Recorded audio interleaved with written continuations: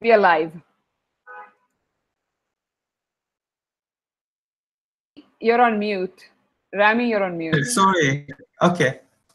Okay. Hi. Hello, friends, and welcome to the second ISWA Young Professionals conference, online conference, entitled "The Ultimate Journey from Dumpsites to a Circular Economy: Best Practices and Innovative Solutions for Low and Middle-Income Countries." So the first thing, let me share my screen because I have lovely slides for you guys. So I hope you can see the screens now. So hi again. My name is Rami. I am a member of the ISWA Young Professionals Senior Management Team and a chair of the conference. So why dump sites?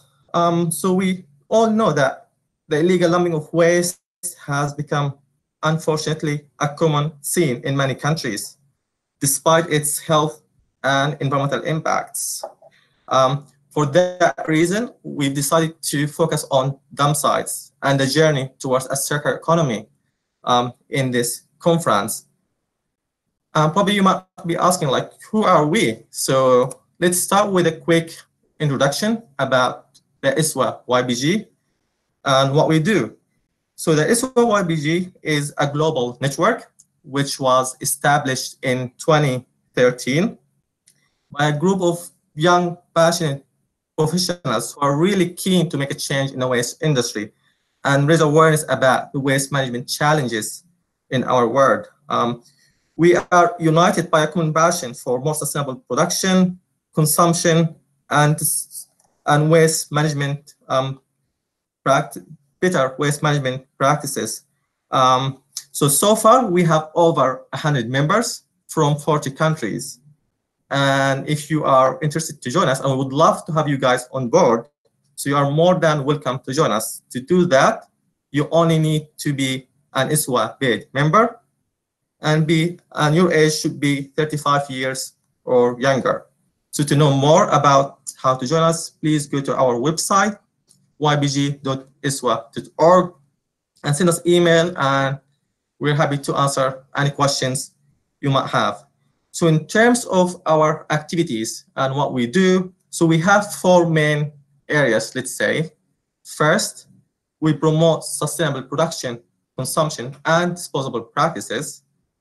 And we are here to share knowledge between different countries and groups in terms of best practices and success stories, as we will be hearing today from different people sharing their projects and how they manage to make a difference in their communities. Third, we're also here to collaborate with different groups and try to come up with solutions that doesn't only work locally, but also in a global level.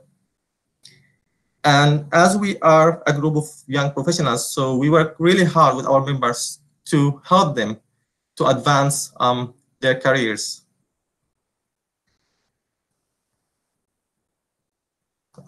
So our journey so far, so since its inception in 2013, the group has been involved in a number of projects locally, regionally, and internationally.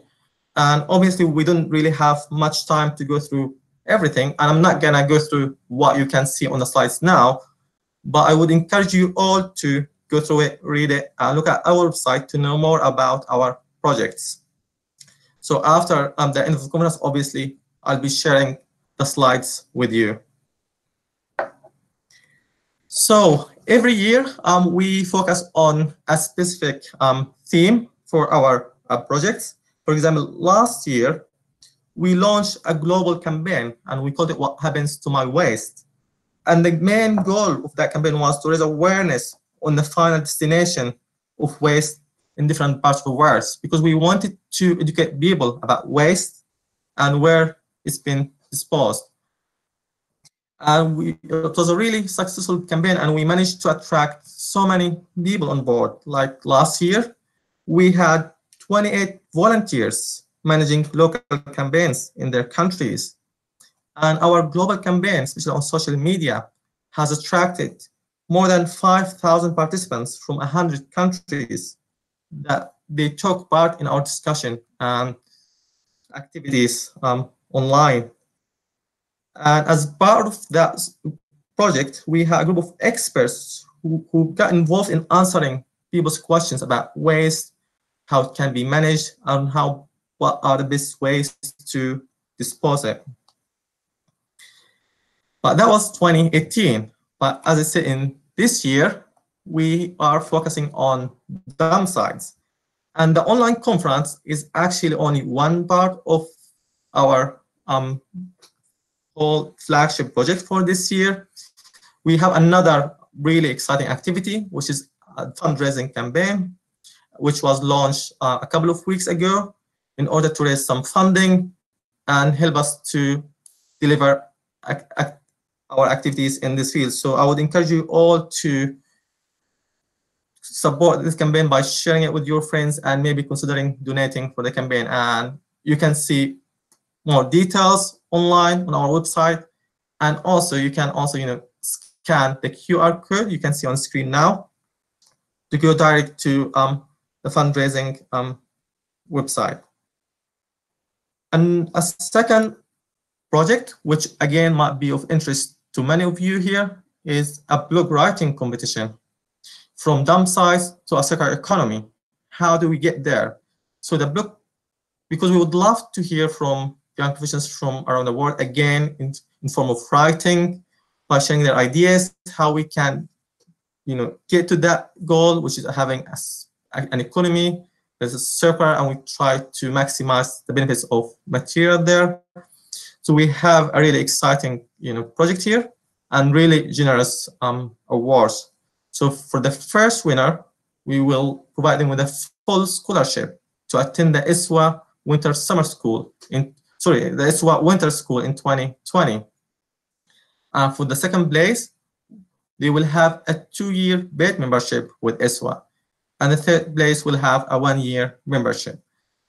And the deadline for the blog writing competition is on the 15th of August. So which means you have a month to think about an idea, a topic, brainstorm, and then write it in a really short blog and share it with us. And to know more about the blog writing competition and how you can submit your entries, please go to our website. Again, it's ypg.iswa.org, or you can scan the QR code that you can see on the screen. So let's go back again to the online conference. And again, this online conference is being delivered here in partnership with POSWISE, and we're really excited to have POSWISE with us for the second year. It's a really good partnership. We're trying to work really hard to share knowledge and raise awareness about various waste management issues around the world. And the event, this online conference, is a platform for young professionals and researchers around the world to share their knowledge and to showcase their work. So today and tomorrow, you'll be hearing on different aspects and different areas. You'll be having people talking about circular economy, dump sites closure. We have innovation in waste management, and also people talking about healthcare waste and how it's best to manage it. And yes, it is a 2-day conference. So today we have a couple of sessions, and also tomorrow there is another session. And as you might have already noticed, the time probably doesn't work well for those who are based in Europe, Africa, and America. But the focus here, we wanted to give a chance, because as I said before, we are a global network. So we wanted to give a chance to our members in East Asia and Australia a chance to get involved. So we've decided to have an early session for them so they can join that call. So, but if you are interested to join, again, we have a QR code there that will take you straight to the registration page to sign up. So, so before we start with the conference, like this conference wouldn't have been possible without a group of young, passionate volunteers who worked really hard to put this together. So we had people from 8 countries in different time zones, obviously working day and night in order to make sure that we deliver it in the best format. So I just want to say thank you to everyone who's involved in that session, and hopefully in the future we can have more volunteers helping us in next year conference. I would love to see people who are listening to us today that may be taking part in organizing next year conference. And for now, I will give it to BOSWISE, Shrita, to give you a really quick introduction about BOSWISE. Thank you, Rami. And I have to say that we're also quite excited about partnering with ISWA YPG for the second year for the online conference. So let me just quickly tell you who I am. I am Shweta Dandapani. I am the community builder at BWasteWise. We are a nonprofit organization addressing the need for knowledge dissemination in waste management. We try to bring in the best minds in the world together to build a global waste management community. We provide educational resources, direct access to experts, networking opportunities, and at large try to build a momentum around the global challenge of waste. We also manage grants and provide consultancy services in knowledge transfer and training, communications and content marketing, community building, constant support, and of course, waste management. So if you head to the video panels section of our website, you will actually see the other webinars and panels that we have organized, which covers the wide gamut of issues around waste management. We have panels and webinars that happen all through the year, and we have people from all over the world who come in as panelists to talk about the issues that are faced in their part of the world. So welcome to the webinar, welcome to BWasteWise, and I'm going to hand this back to Rami now. Okay, thank you, Shweta, for this introduction. Let me share the screen again, and so get back to business. So yeah, so now, oops. So I'm pleased to introduce our first keynote speaker, Mr. Antonis Mavropoulos. He's the president of ISWA, and he will be sharing with us his thoughts about challenges, the new emerging science, and the role of young scientists, and how we as young professionals can get involved, and how we can utilize our skills to address the growing challenges. And a quick introduction about Antonis. So he's the president of ISWA, and he's been involved in solid waste management projects for 20 years in 20 countries and has completed more than 150 projects. So his recent research work deals with globalization, megacities, mobile apps, and the challenge of Internet of Things. He has created the Waste Atlas, which is a global interactive waste management map that is developed in cooperation with various international organizations. And Antonis also has published and participated in writing of several books and scientific publications, while his articles have been translated in Portuguese, Romanian, Hindu, and Spanish. So before I hand it to Antonis, I would just want to remind everyone, if you want to ask Antonis any questions, please send them using the chat box, which probably you will see on your left-hand side. There's like an icon that indicates it's chat box. So you just type it there, and we will make sure to convey these questions at the end of the keynote session. And now let me just give the floor to Antonis. Good evening, everybody. Thank you very much for this opportunity. It's a great pleasure for me to communicate and interact with the Young Professionals Group. And allow me to congratulate both the Young Professionals Group and BWasteWise for this excellent initiative. I think we need more initiatives like this, more decentralized and focused on developing countries, customized not only in terms of time, but also in terms of content as it is today. However, I have gone through your detailed program, and I have decided to say something rather different. Let me explain why.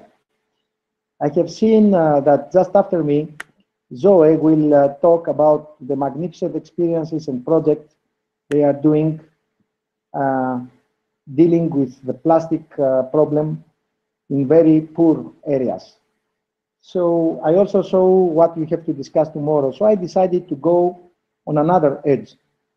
I decided to speak about the rise of a new science and the role of new scientists, trying to give you a very practical example and an inspiring, at least for me, idea about the future of waste management and the work we need from new scientists.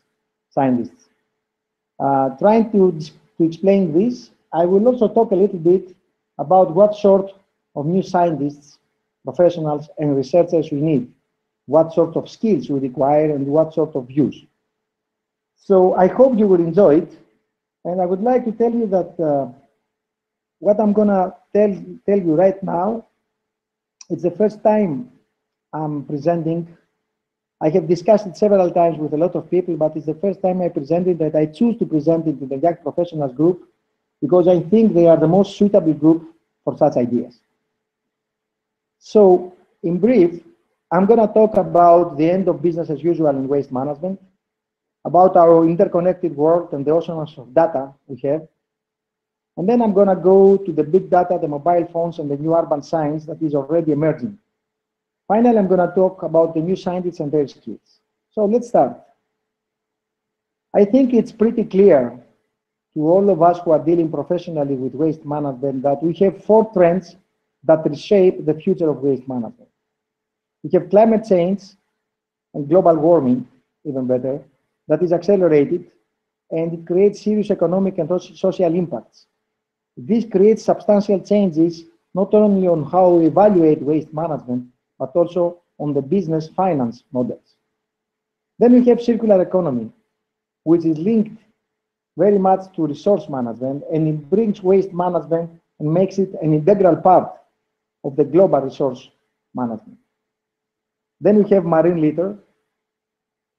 Actually, this is a big trend for the last 4 years that obliges us to rethink our relationship with plastics and to go far beyond recycling, not because we prefer another level of hierarchy singly, but because this is a necessity to save our oceans. And finally, we have the rise of the Industry 4.0, which is actually the digitalization of everything. Now, although we have 4 trends that reshape waste management, I think that in practice, the Industry 4.0 is in the center of all of them. It's the way we will implement the Industry 4.0 that will determine if we are going to be able to deal with climate change, if we are going to deal with circular economy in depth, and if we are going to find innovative solutions and materials relevant to tackle the marine litter challenge. Now, these 4 big trends have to be combined with the more and more extreme weather phenomena, with a very short window of time to deal with global warming, with a huge biodiversity loss, which is more than 70%, with a rapidly accelerated ocean pollution, and of course, with the increasing mountains of waste all around the developing world. I think it's not too much if we say that we are heading towards the end of business as usual in waste management, but also in environmental protection. We are heading very close to the area where small changes and gradual approaches, linear responses, are not suitable anymore because environmental degradation and health problems are rising exponentially. So a linear response is by definition not suitable, not proper to resolve the problem. And of course, if you're going to see the big picture, this is very close related to the urbanization. All of you know the statistics about the urbanization of our world, and it's not too much if we say that the future of waste management is urban, which means if we are not going to be able to find proper waste management systems for the rapidly urbanized areas, then waste management will not deliver solutions. And if the future of waste management is urban, then it is also very complex, as it is the urban structures, the social, financial, economical, political, and infrastructural structures in our rapid urbanized areas. which most of them are out of any planning. So this is why, in brief, I always say the future of waste management is urban and complex, or it will not be a proper one. Now, this is just the big picture. And we are going to talk a lot about Industry 4.0 in our next conference in Bilbao, where ISWA is going to release its new report, How Industry 4.0 Transforms the Waste Sector. We are going to discuss what is our response. Is it enough? Is it simply to optimize business models? Is it a radical one? In any case, whatever is our assessment for what is actually our response, what I want to stress here is that Industry 4.0 goes far beyond optimization and new business models. It holds the potential for radical changes in the social, political, and economic networks, and for the development of a lot of new scientific disciplines. One of them is very relevant to waste management. I'm sure you all know that we are living in a really interconnected world. In a total population of 7.6 billion, we have 4 billion internet users, 3.2 billion active social media users, 5.1 billion unique mobile users, and we have also 3 billion media users out of the mobile ones. Now, what all this means in practice, it means unbelievable amounts of data that are now available. So if you see what's happening in 2019 every minute, in every minute we have 1 million logins in Facebook. In every minute we have 18.1 million texts sent, 4.5 million videos viewed. You have like $1 million spent online, 2.1 million snaps created, and 14.6 million messages sent by Messenger and WhatsApp. We are living, literally speaking, in a huge ocean of data that is continuously increasing. And this creates new opportunities and new challenges.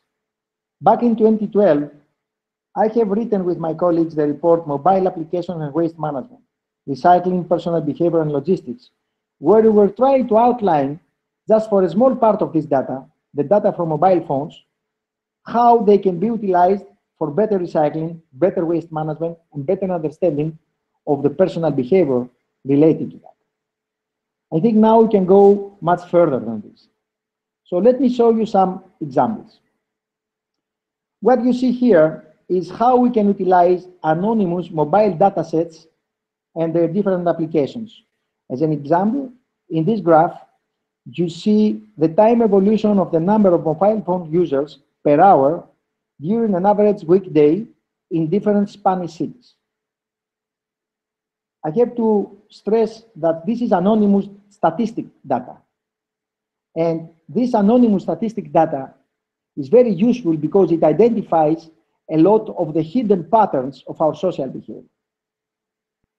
The time we call and how much time we spend in each call in different weekdays is an example in this graph. Then I want to move you in another ocean of data, the data we have for Google location history data. You know, it's very easy to find your Google location history in your mobiles. And here in this graph, you see the typical comparison between the data we use from Google location history versus typical data we use from census migration, cross-border traffic, and travel history surveys. As you can see, the data we can pump from Google location history, it's not only much more in terms of quantity, but much more refined in terms of quality. Because using the data for Google location history, in addition with the average speed, we can have a very nice idea what is the media we are using to transport. Using the personal GPS tracker, we can have a very detailed path for each one of us.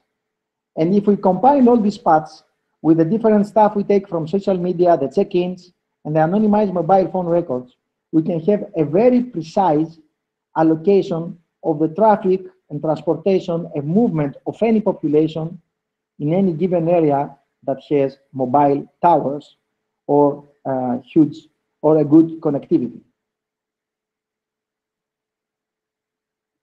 Using such data, we are able now to create maps like this, not based on the spatial and urban planning, but based on the time people spend in different locations. So what you see here is a case study from Shenzhen in China, where we use all this data to find the spatial distribution of work locations and the spatial distribution of home locations in these two maps. In the past, to do that, we need to do extended surveys. You need to send 1,000 people outside and measure and make questions and fulfill questionnaires and then use them, put them on the database, and then use a GIS system to visualize it. Now we can do it just taking 1 month average of statistics from mobile phones. Using the same data sets also, we are able now to see the mobility patterns and their relevance with air pollution, as in this case, using mobile device applications, or simply the mobile statistics. And this allows us to correlate the traffic of cars with air pollution and the human exposure on that. Now, I said this because the truth is that this type of data is already used for many, many other purposes. It is used for marketing. It is used to set up the traffic lights. It is used to forecast what will be the commercial traffic in specific areas in different types of the year. So it's very simple to say, but it's not done, that why we should not use this data also to understand better and in-depth waste management, recycling, and personal behavior in neighborhoods, in urban patterns, in the whole selected areas. In addition to that, you have to consider that we have the emergence of crowdsourcing to resolve problems. Here you see two typical examples. Elsevier has created a lab notebook that step-by-step guides scientists to prepare, conduct, and analyze experiments across the smart devices. So as soon as they are happy with what they are doing, then they can set up an application and do it with every device of volunteers. What you see below with the type NASA Globe is an application by NASA. NASA has made this application that takes the location service and makes photos of the clouds from each user that uses this application. Now, by the way, the reason NASA did it is because the information about clouds says a lot about the evolution of climate change and the CO2 concentrations and interaction in each area.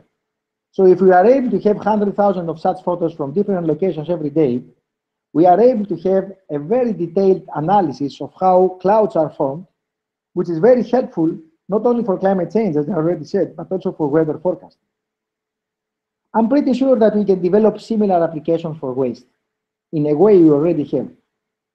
But the point here is to understand the big potential. We generate every day huge amounts of data. And with the big data systems, we can identify inconsistencies and uncertainties and deal with them. We can make forecasts and manage and identify trends in a very, very high speed, sometimes in seconds, sometimes in minutes. We are able to combine different formats of data from various sources. And then, managing all this data, we are able to extract useful data that is not collected, but is an outcome of what we collect. And this is a whole new window of opportunity to understand waste management in a deeper level, not just on an urban level or a country or a regional level, not just on a community level, but on a neighborhood level, even on a department store level, or on a block level, and customize our interventions, our recycling campaigns, the way we collect waste based on these patterns. So I think this is not only about waste. This is the big hope we have, to develop a real science of cities. You know, up to now, our science for urban centers is mostly based on conceptual models, urban planning, comparison between different patterns, but never on real data. And even when we have a lot of data, it's historical data from records. So you can go, let's say, to Bologna, and you will find out the detailed maps of the cities every 2 years. So combining them, you can have a great idea of how the city evolved in the last 2 centuries. But now, using mobile phones, big data, using real-time sensors, artificial intelligence, and big data systems, we can have the evolution of cities day by day, even hour by hour. We can have the evolution of population and its environmental impacts quantified. We can make forecasts much more accurate, and we can substitute typical urban planning with dynamic planning approaches, going much beyond the static master planning we do till now. To put it in another way, there is a big hope that using mobile data and big data from cities, we are able to make complexity science a much more effective daily tool rather than a conceptual understanding of the patterns. I want you to see a typical outcome of this approach from the MIT Sensible City Lab. What you see in this video is the phone calls that were made during the last World Cup final in Rome, where Italy was at the final, and you will see the red areas are the areas where many phone calls are happening. And actually, all these phone calls, if you see, they were coordinated at a time where Italy put a goal.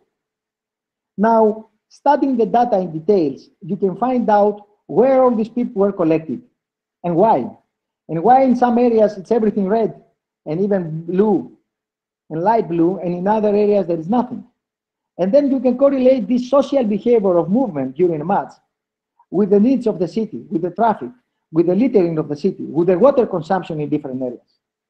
This is, literally speaking, a level of detail we were never able to have before.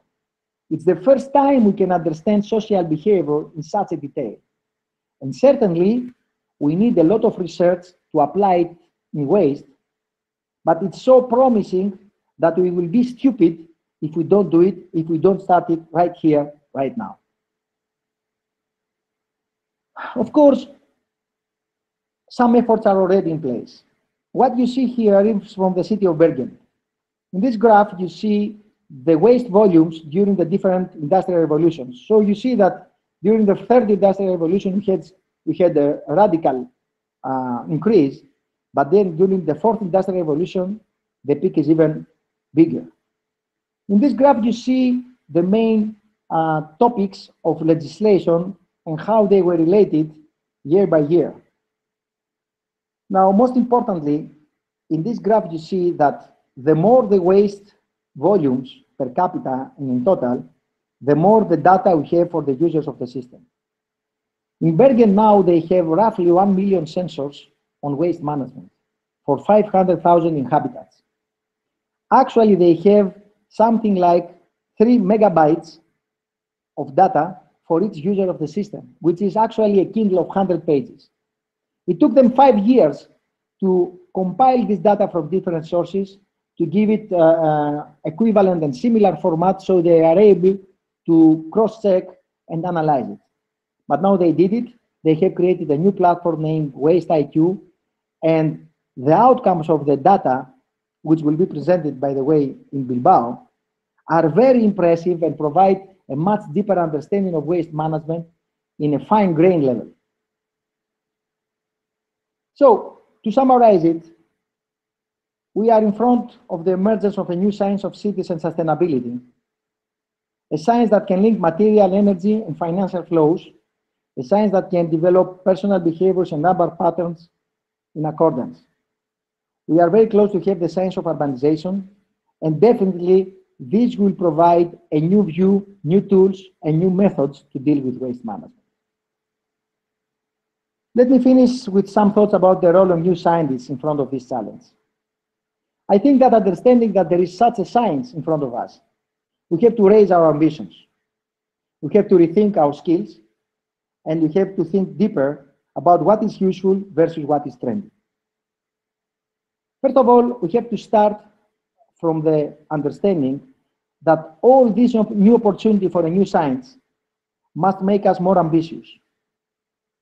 New scientists must be sure that, yes, they can resolve a lot of the problems that they will take from us.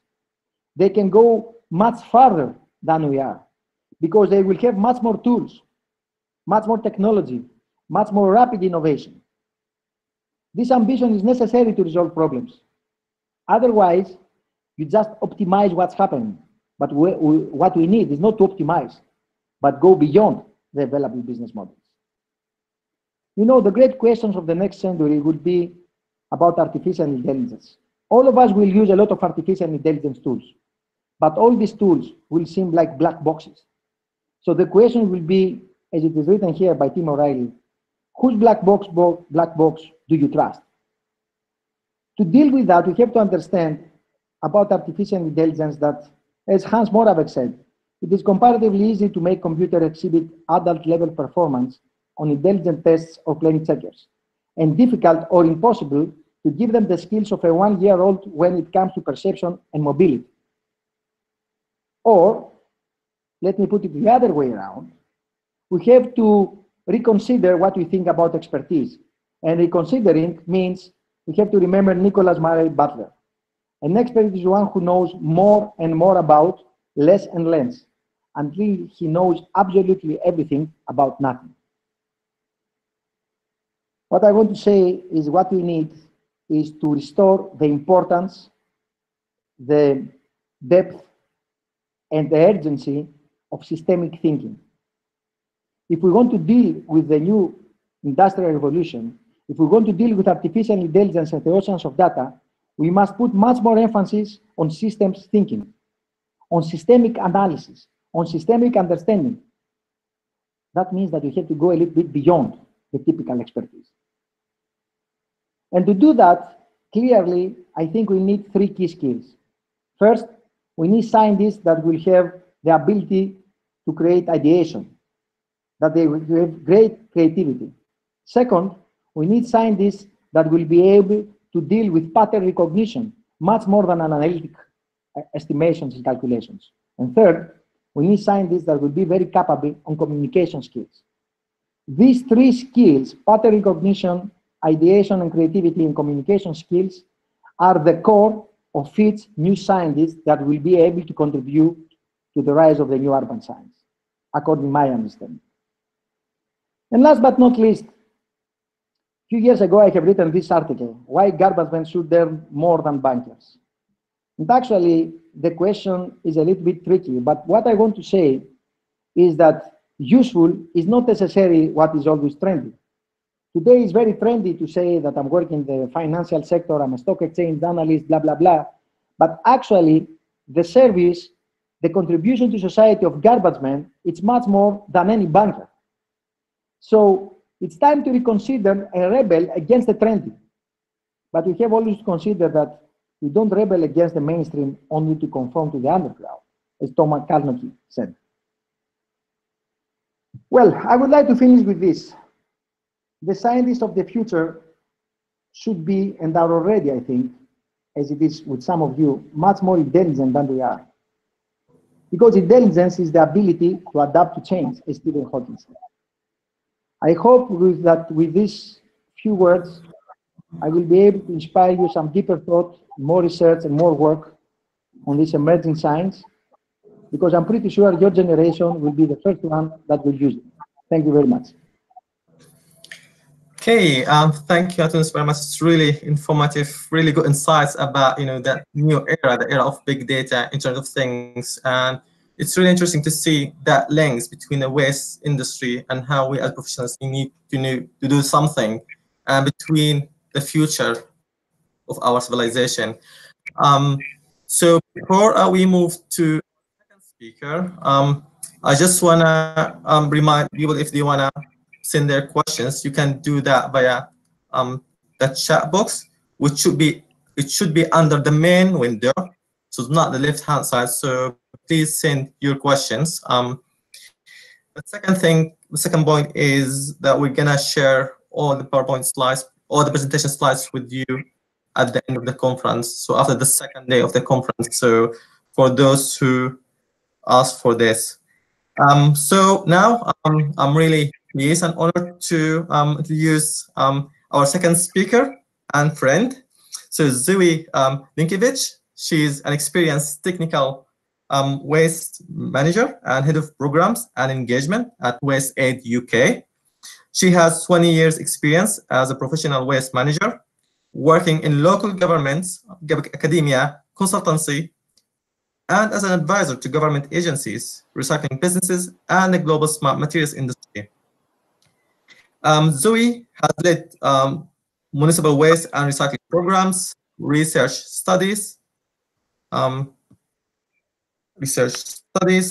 campaigns, training courses, and she's also the chief author of Making Waste Work, which is a free online toolkit for community waste management, published in October 2017 and awarded the ISWA Publication Prize last year. Zoe is project manager of a UK aid funded project in Gambia, where Waste Aid is training people in the coastal village of Conjure to turn plastic waste into useful products. Within 2 months only, the trainees had processed more than 1 million plastic bags. Really exciting story, and I look forward to hear all about it. So, Zoe, floor is yours. Thank you very much, Rami. Am I okay to start? Can you hear me okay? Okay, yes. I'll assume that's a yes. Okay, thank you. Thanks, everybody. So thank you very much to the International Solid Waste Association's Young Professionals Group for inviting me to come and take part in your very exciting online conference. I'm really, really happy to be here. Thanks to Antonis as well for the very interesting presentation that he just delivered. Lots of food for thought there. I was particularly interested in, oh, I need to share my screen.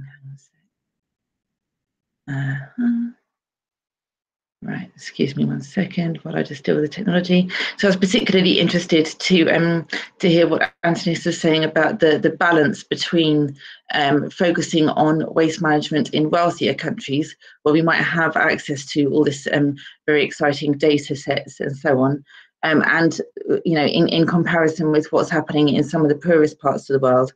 I think it's great that more and more attention is being paid now to poorer parts of the world, in recognition that without waste management, you know, what else can people do? This is more than half of the world are living in sort of relative poverty, so and don't have a waste management system. So we really need to be looking at how those communities can help themselves to develop sustainable resource management programs.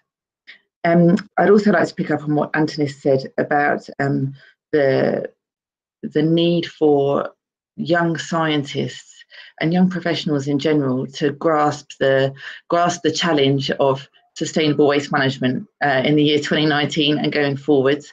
I think it's absolutely wonderful, and I want to congratulate everybody who's joined this conference today and also who's listening to it further down the line. I want to congratulate you on your interest in waste management. Really, I think it's a topic that's generally not considered sexy by most people, but actually I absolutely love working in waste. I've been working in it for 20 years, as Rami said, and I just find it a fascinating area. You know, it covers everything from individual psychology and behavior change right through to global economics, biomaterials science and ecology, and human and physical geography. And it's changing every year. So I think it's wonderful that you're all here, that you've chosen waste management as an area to focus your energy, and I hope to meet many of you over the coming months and years. So without further ado, I shall kick off my presentation, which I called Trainer Village Save the Ocean. So here we are. This is our latest trainees on the screen now in the Gambia, but the story actually starts in Cameroon. So this is Cameroon here, right tucked into the corner there of West Africa. And our story starts with a young man called Pierre Kamsalom. So Pierre is here on the left-hand side in the blue t-shirt. This picture was taken in the mid-90s when Pierre was just a teenager.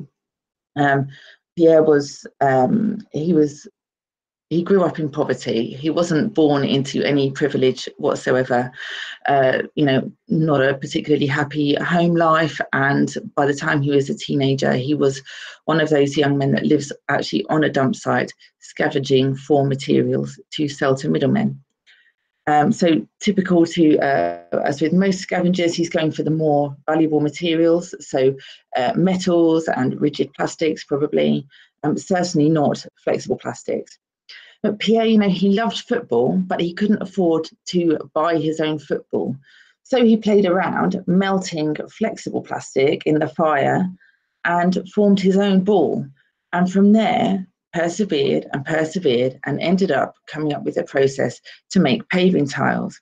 Now here's Pierre a few years later, successfully running his very own business, making paving tiles just from flexible plastic, the LDPE, which is the low density polyethylene, the slightly stretchy plastic that is commonly used in shopping bags and the little bags that you buy fruit and so on in. So literally just using that plastic, melting it down over a small fire, mixing in some sand, turning it into this kind of concrete-like mix that when you put it into a tile mold, it sets very quickly.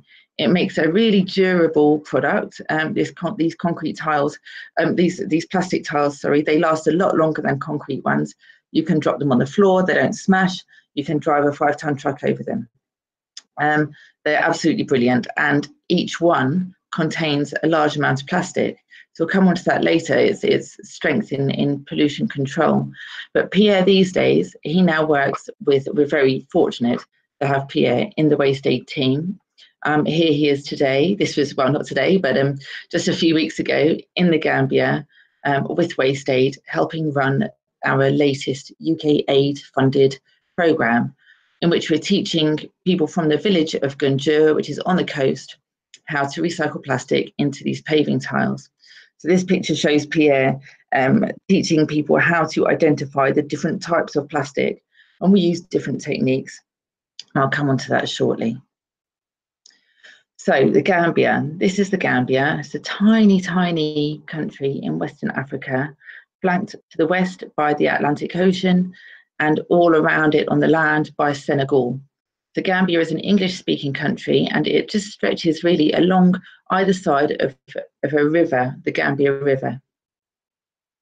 The whole country only has a population of 1.8 million people. It's a very poor country. Its economy is tiny, having such a small population, and just a lot of poverty there. There's not much in the way of natural resources and so on.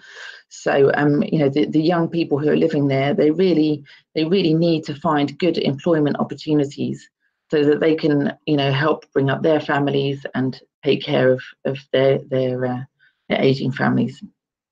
So this is our project. It's a 2-year project funded by UK Aid, in which we're training 90 villagers and 24 trainers to turn plastic waste into useful products. So the 90 villages are comprised of illiterate older women, unemployed young people, and people with disabilities. They're our target group. And then the 24 trainers, they come from a group in the capital city called Women's Initiative The Gambia, who we've worked with before. So we train them, and then after the end of the project, they are then equipped to go and teach other communities how to turn plastic waste into useful products. In this picture here, you can see Pierre in the red t-shirt. He's showing people how to identify plastic using the float test, where you just cut a little bit of plastic, put it in a bucket of water, and some will sink and some will float. The other test that we do is the flame test. That comes after the float test. If you're still not sure, to burn just a little bit of the plastic, because the smoke that each plastic gives off is very characteristic. So you can tell, for example, if something's PVC, you can tell straight away because the smoke is black and the smell is awful, compared to LDPE that doesn't really produce much smoke and smells kind of like candle wax, I suppose, when you melt it. So let's have a look at the project. There's various aspects to the project. And first of all is sensitization. So by sensitization, we mean really awareness raising, improving people's understanding about the problems of plastic waste, of unmanaged plastic waste in particular. So in the village of Ganjur, it's typical of many places around the world with no waste management. People literally have no choice other than to dump their waste locally. There's lots of small informal dump sites around the village, or to set it on fire. So quite often people set their waste on fire in their own yard. You know, they'll sweep it into a little heap and set it on fire. Or otherwise, sometimes the waste that is taken to these informal dump sites, in the evening, somebody will set that on fire, and the smoke that permeates through everybody's house it's pretty revolting and very unhealthy. So some of the impacts, for example, of burning plastic involve malnutrition in children, which you wouldn't necessarily expect. You know, you wouldn't necessarily make a direct link between burning waste and malnutrition, but it happens because so small children, they're not just like small adults, you know, their bodies are developing, so they're very sensitive to environmental pollution. And as young children are developing, their intestines, so after the stomach, the intestine is where your body absorbs a lot of the nutrients from your meal. Okay, now the wall of the intestine should be very undulating. It should have a large surface area to enable your body to absorb all the nutrients from your food. But if you grow up somewhere that's got really bad air quality, i.e. somewhere where everybody's burning their rubbish, your lining of your intestine doesn't develop properly. So it develops actually in quite a smooth shape, which means that even if you're having a good meal, your little body cannot absorb the goodness from it. So these parents, you know, they're doing what they can. They're living in poverty, but they're doing what they can to scratch together a decent meal to give their children.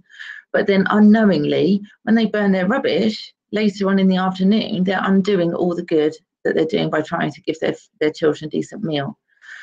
So this kind of knowledge is really, really important, I think, to the people that we're working with in lower income countries. You know, what we've found recently in the UK particularly, and I'm sure elsewhere as well, but suddenly it's trendy to focus on the marine plastics angle. And I understand why. You know, it's very poster friendly for starters, but also, you know, it's the oceans are what connects us all around the world. So I can understand why there's that focus and why that's suddenly become a popular message. However, when we go to these villages, we're not really talking about the harm that their plastic waste could do once it's in the ocean. We're talking to them about the harm that their plastic waste is doing to their own children.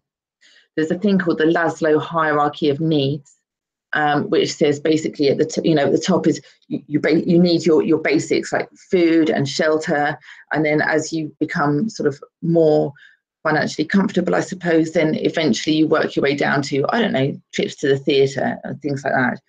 But you know, if your primary needs aren't met, then you're never going to have a chance to consider other factors and other issues. And that's how it is with waste, you know. So when we're educating people and informing them about the importance of waste management, we focus on the health of their children. So that's sensitization. Then we talked about collecting plastics and sorting them, as I explained with the float test and the flame test, also by eye and by touch. And, you know, once you get used to it, you can become very quick. It becomes like second nature, identifying which plastics you want, which ones you don't want. But it's actually the most important step of the process of making these paving tiles, because different plastics melt and burn at different temperatures. We don't want people burning their plastics. That's the whole point. So they have to be able to identify the correct plastic, the LDPE, and that's what goes into the process. Then the making the products, actually it doesn't take long to teach people to make the products, and literally anybody can do it. The older women in our group, they didn't think they'd be able to, but after the first day they were like, oh, that was easy. They were so pleased with themselves. So it really is a very no-tech technology that anybody can take part in. So here's some tiles in the foreground there. So once we've taught people how to, you know, why do it and how to do it, then we've got to teach them how to sell the product so that you can create what's called a value chain. So how it works basically is that certain materials become certain waste materials become a pollution problem because nobody wants them. You know, it's because they're sitting around, there's no market for them. Like you rarely find that aluminium, for example, is a pollution problem, because there's nearly always a market for it. Not everywhere, but in most places, there's a strong market for aluminium. But for flexible plastics, there's rarely a market. Okay, so what we're doing is we're creating a value chain so that because now the people that we've trained, they want that plastic. They want it, so it's not going to become a pollution problem anymore. It's part of the chain. As long as people are buying the final product, then our trainees are going to be, collecting that plastic, and that's how you pull the value through the community. So we do training in marketing and sales, so that's like our communications campaigns and so on. With the sales, actually, we don't focus on the fact that the tiles are made from recycled plastic. We just focus on the fact that they're much stronger, more durable than the concrete alternative. And then we also do some budget management or business management training, I suppose, to teach the difference between profit and turnover and that sort of thing, so that they can keep the business running sustainably. So here's an area that you could park 4 cars on, and if each paving tile contains 200 plastic bags, in total, what you're looking at contains 132,000 plastic bags. So it's a really, really effective pollution control mechanism. We can make them in different patterns like this. We've got different colours. We make the red by adding iron oxide, which is a powder that we add into the mix when we're actually making the tiles. Here we are. This is innovation in action. These are our new products, roof tiles that we made using exactly the same process. Here's some of our graduates, the ladies at either side of Pierre. Now, these women can't read or write, and many of them have disabilities, but they can collect plastic, they can identify which is the right one, they can make the tiles, and they can help sell them. So in that way, we're really creating employment opportunities in a really deprived community. So they've got customers now. So like I was explaining, we've created that value chain. Here's some tiles being installed outside the local gym in a village, which is in a really central area. So lots of people are going to see it. So that's, it's not rocket science. Like I always say to people, we're not putting a man on the moon. We're literally just helping people deal with their own rubbish. So it's a really exciting space to be in, and I really recommend, if you're interested, please do have a look at our website, wasteaid.org. Go to the news section and you'll see all the updates there. So I've just got a couple of minutes left. So I just wanted to pause and talk about your, the ISWA Young Professionals focus on closing dump sites and moving towards a circular economy. There's some experience that we've had lately working with some municipalities who are really keen to close their dump sites, but what we've found really is they don't know what they don't know. Okay, so the capacity gap is the really key thing, I think, in my experience anyway.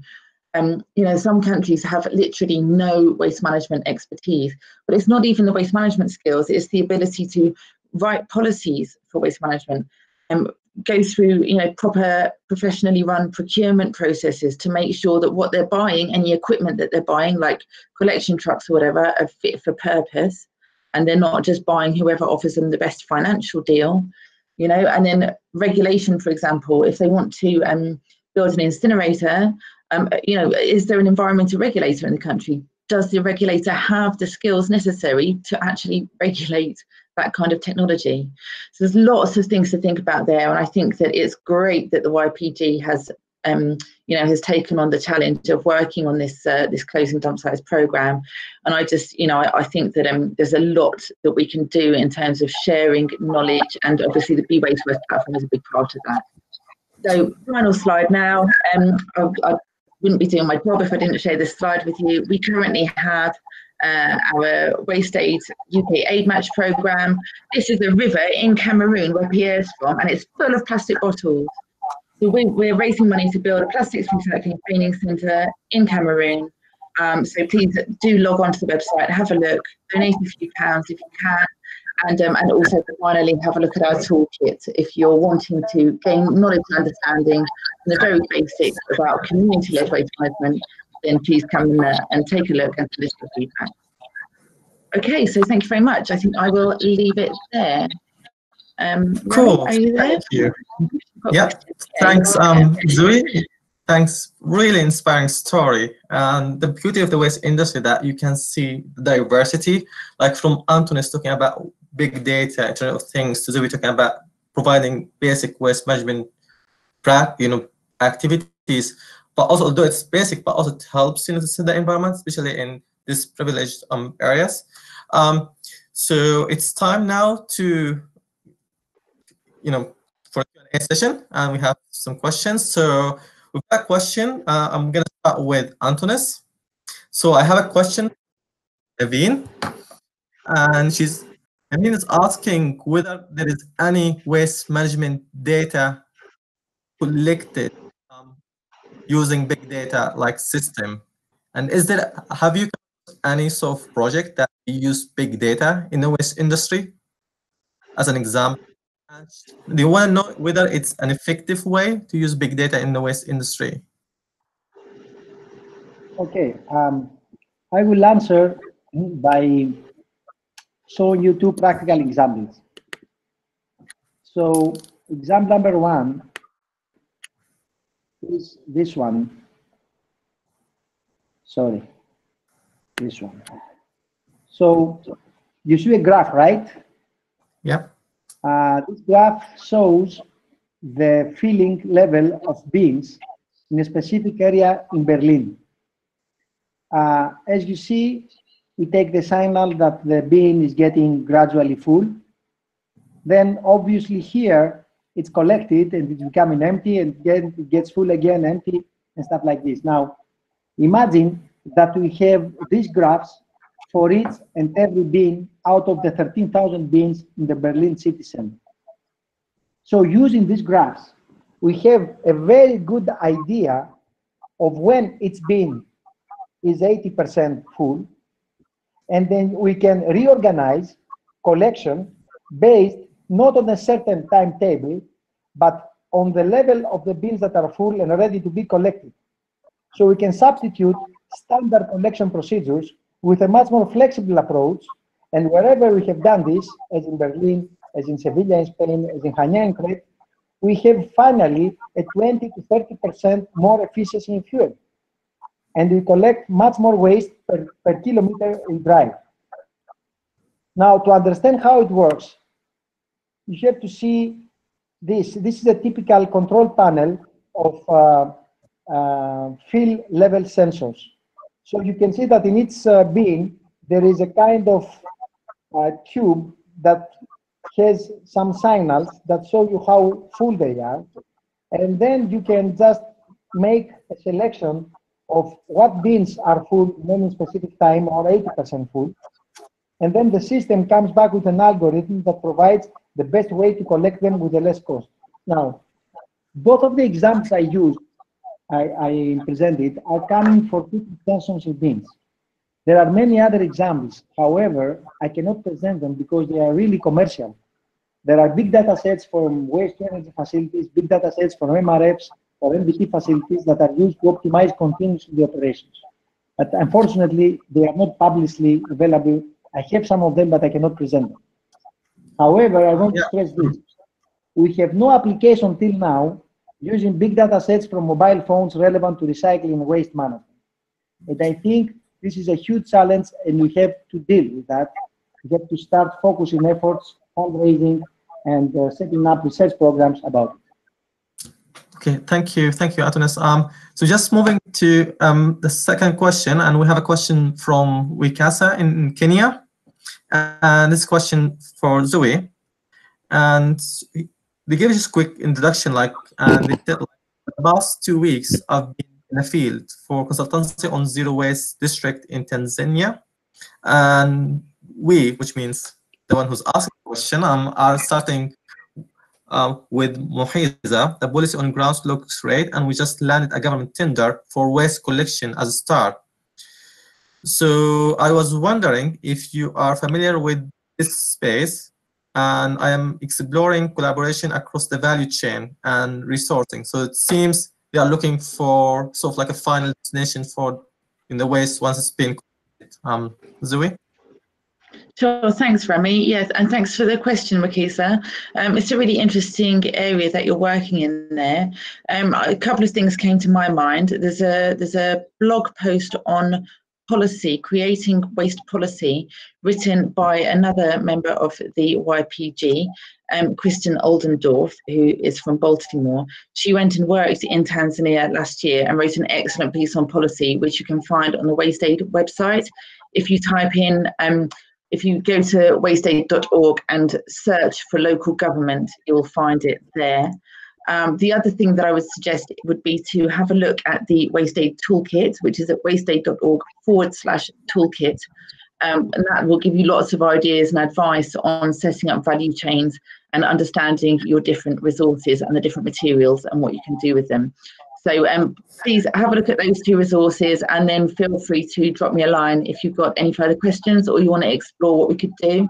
I'm going to be working briefly in Tanzania in November, so it would be good to connect and see what we can do together maybe. Thanks. Cool, thanks, Zoe. I've got another question for you as well. So the question, so do you have plans to implement interventions such as what you're doing there in southern part of Africa as well? And how can we engage your organization if we wish to collaborate? Sure, okay, thanks very much. Yeah. So we've got a lot of interest at the moment in from organisations wanting to partner with us, and as an organisation we're at quite an exciting time right now in that we're finally managing to attract the necessary funding to be able to develop properly and grow and employ new project managers and really start ramping up our impact. So absolutely, we're very open to forming new partnerships. It might not be that we can do it in the next 6 months, but in the next 12 to 24 months, I would expect that we'll be working on a lot more projects. So please do drop us a line. We've got a questionnaire that we'll send back to you to find out more about your own group or activities that you've been doing and what you would be seeking from a partnership. And yeah, we can take it from there. So yeah, completely open. And also I would say that because obviously we can't possibly work with every community, unfortunately, directly, who gets in touch with us. So what we do try to do is we always try to put our knowledge, whatever we learn, we put it on the website, just get it out there. So much in the way that Be Wastewise and the ISWA Young Professionals are all about knowledge sharing. So are we. So please, keep looking there and sign up to the newsletter, because as soon as we learn something new, we share it. Okay, cool. Thank you very much, Zoe. Thanks a lot. Let me now share my screen. So yeah, so this was really pre-Q&A session, but it was really useful, and I hope participants they have a good time. And so yeah, that's first of all, I just want to thank Antonis and Zoe again for the really interesting insights and being with us today, and having both of them. That means the young professionals as a group has a huge role to play in the future. So that's a really positive sign. So thank you both for being with us.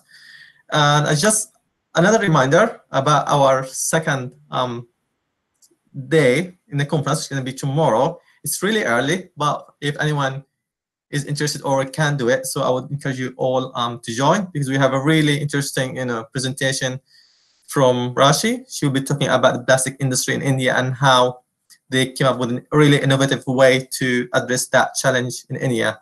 So if you want to sign up, just go to our website or scan the QR code.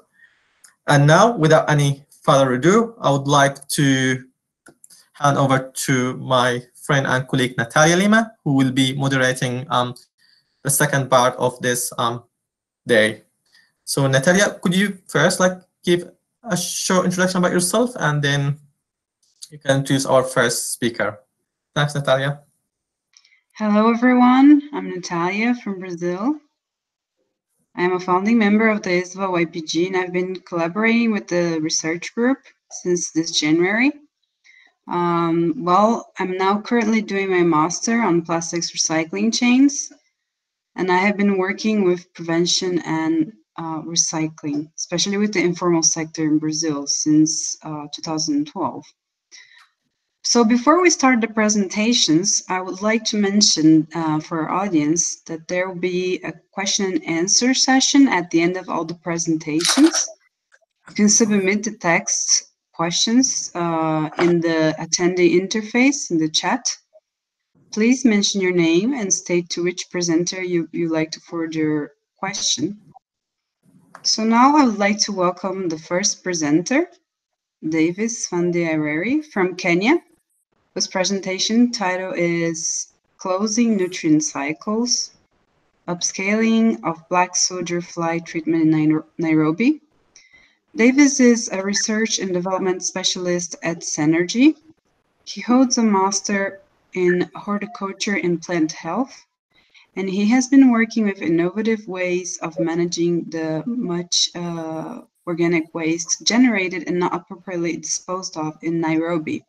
So Davis, welcome. The floor is now yours. Hi everyone. As I try to share my screen with you.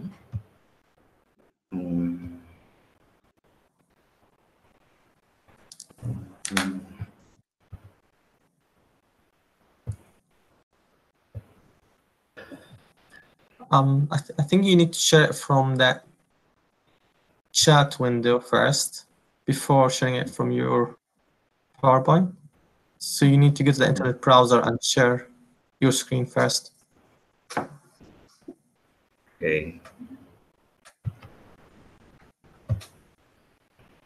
Yeah, so I'm doing that right now.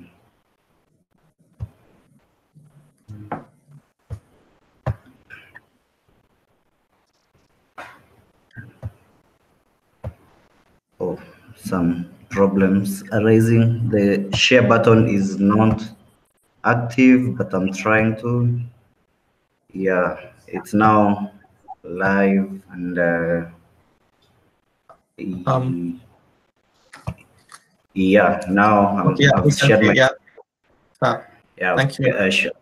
I've shared my screen with everyone, and I'm going to start this presentation by welcoming you all from this side of the world, Nairobi, Kenya. It's in the eastern part of Africa. And today, I'm going to give you our research findings on our project, which we are currently doing, which is titled Upscaling of Black Soldier Fly Waste Treatment by Closing in on the Nutrient Cycles. Synergy is an organic waste recycling located in Nairobi City. Just to start with a brief introduction of where we come from, Nairobi is one of Africa's fastest growing cities. It is known as land of the Lion King, as you might all know. This is because it's the only city with a national park right next to it all over the world. It's also known as the green city in the sun. This is because of its lush green sceneries next to it, just under the equator. More to that, and on the negative side, is that in any booming city as Nairobi is, a lot of waste is generated. In a single day, in the city, all the residents of Nairobi produce over 2,000 tons of organic waste. That is daily. More to that, 66% of this waste, which is sanitation waste, is never safely removed or treated. The World Bank envisages that by 2050, waste production will go up by 70%, and these will not spare Nairobi either. However, we at Synergy believe there is an opportunity to repurpose these wastes into valuable agricultural inputs. That is why we have come up with a circular economy to solve waste management challenges in Nairobi and in any other emerging city. What do we do in our model? We collect waste from our network of toilets, specialized toilets to say, installed in unsewered parts of Nairobi, and also organic waste from agricultural processors, hotels, and restaurants within the city. We then safely transport that waste to a treatment facility, which is out of Nairobi, and then treat that waste by converting it into valuable products, that is agricultural organic fertilizer and a high protein insect feed. So how do we convert this waste? We use an insect commonly known as the black soldier fly. Let me briefly explain how black soldier fly works. This is a common widespread fly, which is widespread all over the world. And this fly, just as any other fly, undergoes a normal life cycle. It lays eggs, and we rear thousands, if not millions of these. So the flies lay eggs, which we then which then hatch into young larvae, which we rear in a nursery. And then after that, after 5 to 10 days, we then put these young larvae, which we have reared in the nursery, to a bed of carefully mixed sanitation and organic waste we collected throughout the city. The larvae is a ferocious feeder at this stage. So at this stage, it is able to convert the nutrients in the waste into valuable proteins and fats. And then after 10 days of feeding, we harvest, sterilize the larvae, and dry it. And then we package it as a high protein insect feed, which is later, or which we are trialing to see if it can replace the conventional protein sources in Kenya, which include fish meal, and soy. Today, we are processing over 20 tons of waste daily and producing over 5 tons of dry larvae every month. Building on the successes of our current facility, we are now scaling up our operations. We are building the biggest organic waste processing facility in East and Central Africa. This facility will be producing over 200 tons of waste. We will be processing over 200 tons of waste daily and producing about 300 tons of dry product per month. From our previous trials, we have seen that the type of waste and the nutrient content or the quality of waste greatly affects how black soldier fly reduce the waste, as you can see from this graph. The better the waste, the more it is reduced by black soldier fly. So that is why we're incorporating this learning into a model which will help us come up with BSF formulations to incorporate all the variabilities in this waste. Our criteria which we are using is that we must at least treat minimum of 30% of sanitation waste, because this is part of our mandate to collect and treat waste we have collected from the network of toilets we have installed in Nairobi and seaward areas. Secondly, this waste must be rich in utilizable nutrients by the larvae. This waste must be rich in carbohydrates, proteins, and lipids in the final mix, which is in a final formulation for the larvae. This waste must be reduced greatly or must offer high potential for waste reduction by the larvae. And then also the landing cost of this waste must be reasonable enough to help us scale our operations. And the waste must be available in great quantities. Black soldier fly larvae production for animal feed is an emerging industry, as I said, to replace conventional protein sources, that is fish meal and soy. And what we envisage is that leaders in this market will differentiate themselves thanks to the high nutrients recycling from waste. So how do we best incorporate this waste performance, variability, and availability in our process to ensure as we scale, we attain sustainable growth? We undertook a project which had 4 key steps to address this. The first step involved bio-waste assessment, and this entailed going out into the vast city of Nairobi, mapping out the amounts of waste streams and the types of waste streams available, the competing users, and the costs. Secondly, after mapping all these waste streams available, we took samples and took them to the lab for nutrient characterization. Here we were looking at the nutritive and the unnutritive values from the waste streams identified in reference to black soldier fly larvae feeding. Thirdly, from results from step 2 and step 1, we then did formulations, that is making BSF diets for the larvae, and did experiments with them. Here, we now fed those formulations, all the final mixes of the waste streams, putting into consideration step 1 and 2. We fed them to the larvae and observed how larvae perform in terms of the key metrics of measuring larvae growth. And then the fourth step is facility implementation, whereby we are looking at at transferring our results from step three to our large-scale facility to check the cost efficiency of the process and if we attain consistent performance from our small scale trials in step 3. Let me give you a bit of the results. We found that Nairobi produces a lot of waste and there are very many waste streams available.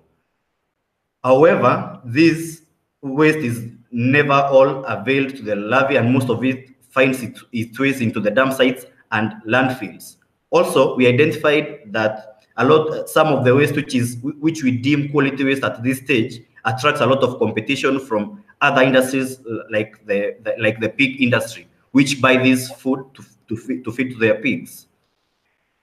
Also, different kinds of waste add different costs to land to a treatment facility, but keying in into our top 4 waste streams identified, we keyed into fruits and vegetables, pig manures, food waste, and sanitation waste. This is because, as you can see from this table, they offer a lot of quantity out there in the city. When we went to the second stage of nutrient characterization, it helped us characterize the waste or classify the waste into 3 classes. That is the nutritious class, the moderately nutritious, and the non-nutritious class. The highly nutritious class, as I am now highlighting in blue, is a class of waste which contains a lot of proteins, lipids, and hemicellulose, which we are using as a proxy of carbohydrates. This class includes the hotel waste, canteen waste, kitchen waste, and any other food waste available in Nairobi. However, as seen from the previous slide, apart from it being of good quality for the levy, it attracts a lot of competition. Secondly, the moderately nutritious class, as I am highlighting in yellow. This class contains less of the proteins and lipids, some of the carbohydrates, that is the hemicellulose, and then also less of fibers and ash. This class includes the fruits and vegetable which is produced by many agricultural processors within the city. This class offers a lot of availability and also some quality, as I have explained from this graph. The third class, which is the non-nutritious class, contains more of the nutritive values in reference to levy feeding. It has a lot of fibers and a lot of ash. This class includes mostly the manures and the sanitation waste we collect. However, it lies within our mandate to treat, collect and treat sanitation waste from our network of specialized toilets in Nairobi and seaward areas, and also it offers a lot of quantity. From this, then we went to check. Sorry, Davis? Yes. Yes, please. Can you finish in 2 minutes, please? Okay, I'm almost done. Yeah. So after that, we went to formulate for BSF diets where we are looking at maximum utilizable nutrients. Here we formulated for maximum lipids, carbohydrates, and proteins. And we observed that the more the utilizable nutrients, the better the levy performs in terms of bioconversion rates and also in terms of levy growth. Recipe 5, which I've highlighted in yellow, add the maximum amount of utilizable nutrients and offered the best bioconversion rate and also the best levy growth. Now, we are currently working on transferring these results into a full-scale facility, and key conclusions we can get from this study which you have done in Nairobi is that a lot of organic waste is generated, but not all is available to BSF, as it goes, most of it goes to dump sites and landfills and other undesignated areas. Secondly, the second conclusion is that quality waste can be highly contaminated with inorganics, as we have seen from our surveys. And third, waste available in high quantities has low nutrients, and hence formulating for black soldier fly levy feeding diets can balance off this factor to increase the efficiency in nutrient recycling, and this is key in setting up and scaling up a organic waste recycling facility using black soldier fly technology. Thank you all for listening in, and I would like to thank my colleagues from Synergy, collaborators from University of Zurich, and UVAC, and I'm now open for any questions whenever they arise. Thank you.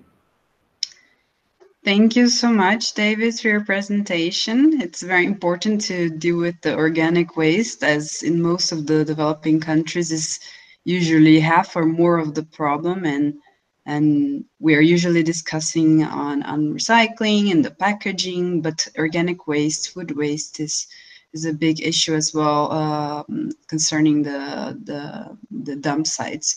So thank you so much for your presentation. Just to remind everyone, you can still submit your questions in the chat box. And at the end of all the presentations, we'll have the Q&A session. So we with all the presenters. So just you can post your questions from now on to the last presentation, and then on the Q&A session, we'll answer all of them. Okay. So next. We'll now be hearing from Berthaud Pierre-Georges from France. His presentation is on H2S used as tracer gas to reduce impact of dump site on human health. The case of Trutiers landfill in Haiti. Verdieu is a PhD student at the University of the French West Indies. He's the founder and president of the GCs organization, which works in the field of education, health, entrepreneurship, and environment in Haiti. So, Verdieu, the floor is yours. Welcome.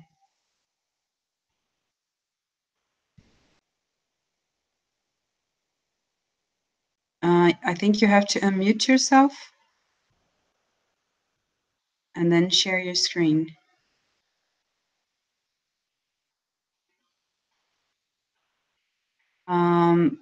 So first, Davis, you can stop your screen.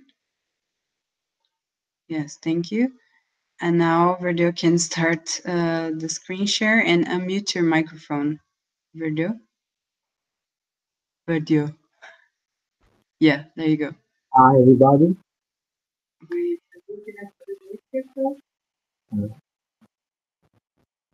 Hi. Yeah, we can hear you. Thank you. Can you share your screen? Okay.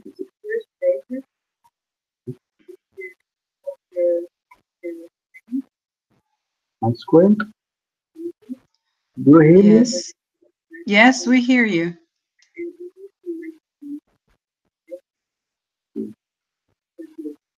Okay. Hi, do you hear me? Yes. Hi. Verdieu, we can hear you. Can you hear us? Yeah, we can hear you. Okay, thank you. Okay, thank you. And I try to share my screen. Yeah, please do that.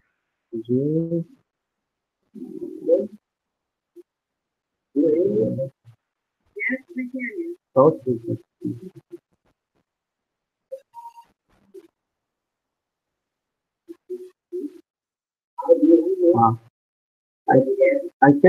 I can share my screen. Hello? Yeah, Verdieu, you can share your screen. It's the second button to your left.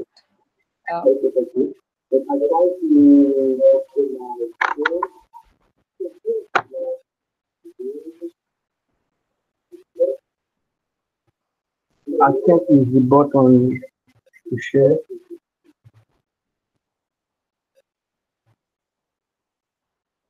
So there's a button before, below the chat button is a green button.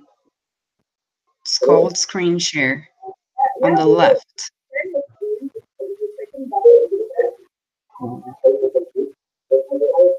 The button is good. The button to share. Hey, Verdieu, do you have the webinar running in the background by any chance? Because I can hear the voices again.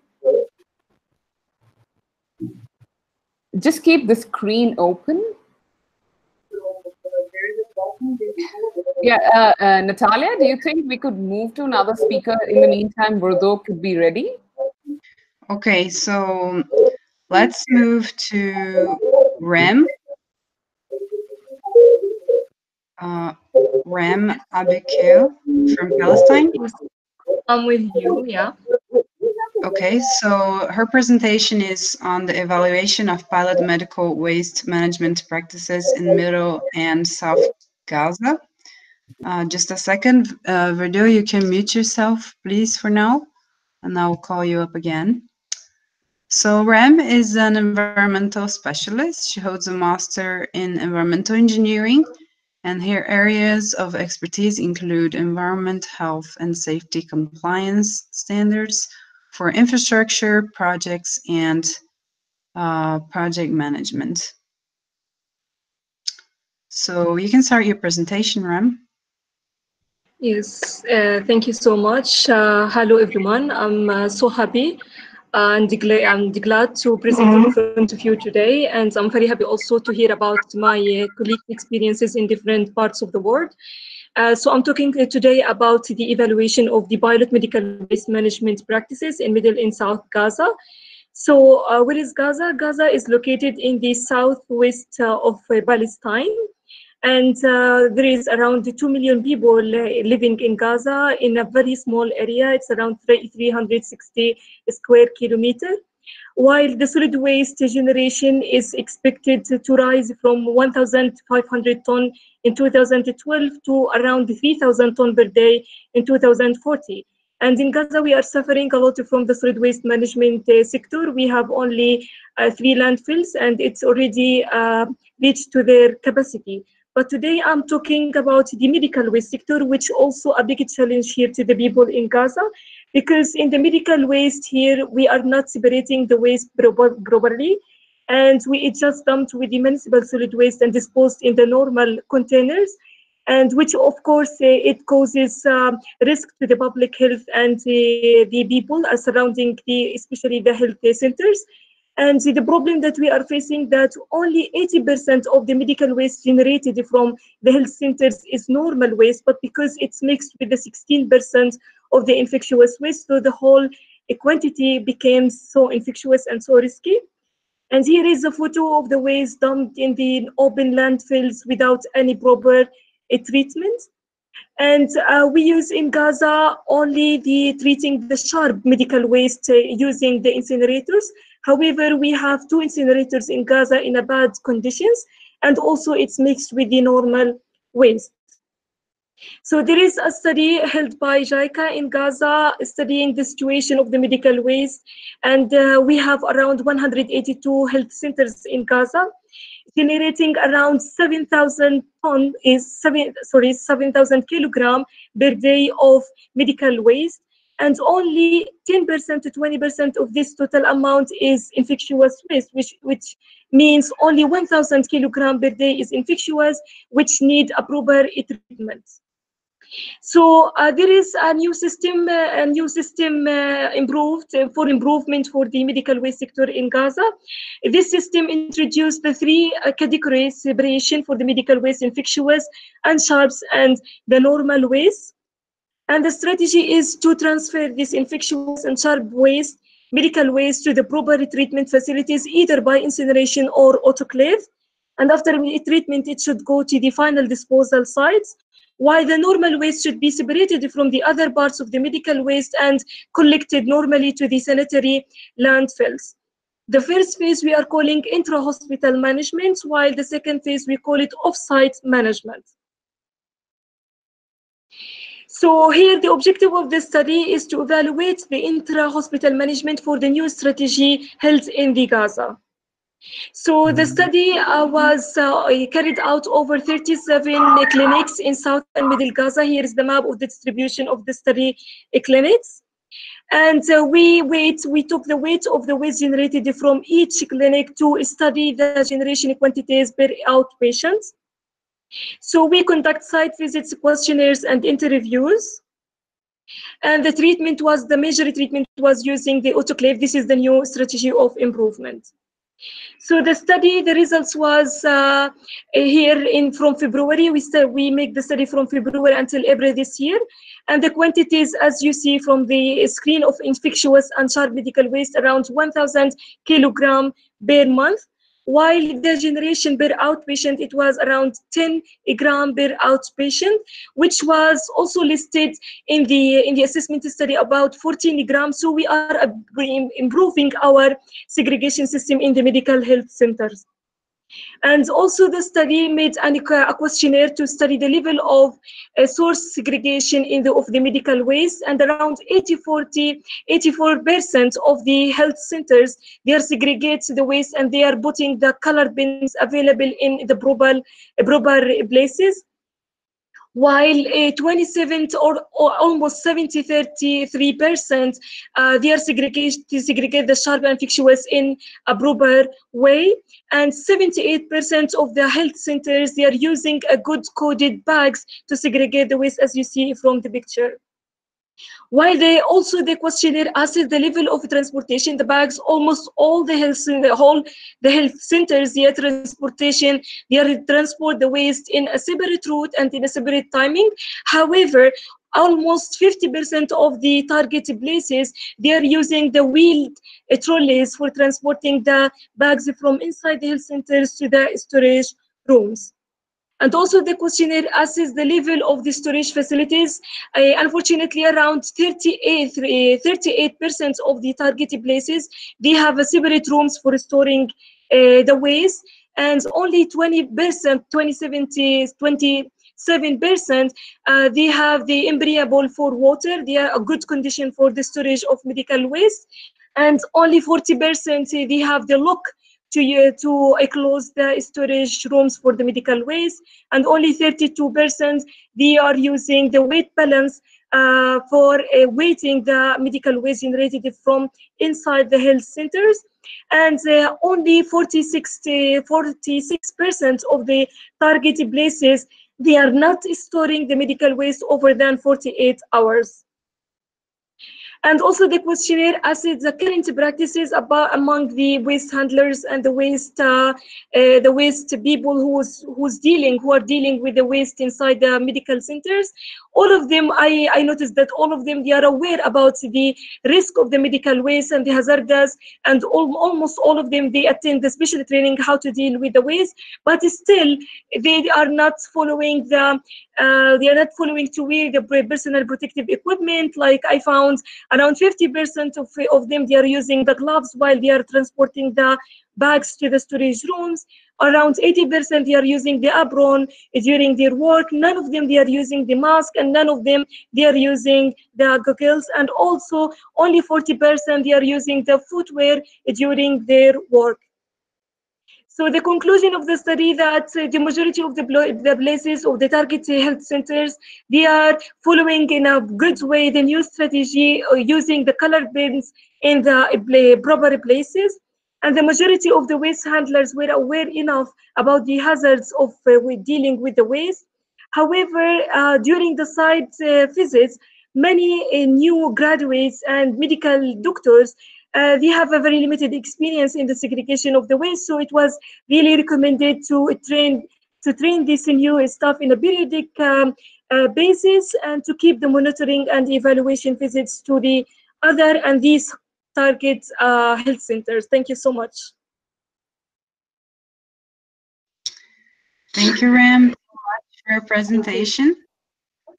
I would like to remind the audience now that they can send their questions in the chat box to Ram and to all the other presenters. So now we carry on with the presentations. Let's go back to Verdo. Let's try again.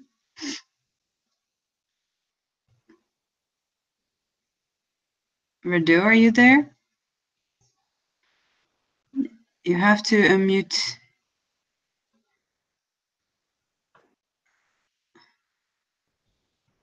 There you go. Okay. And now, can you share your screen?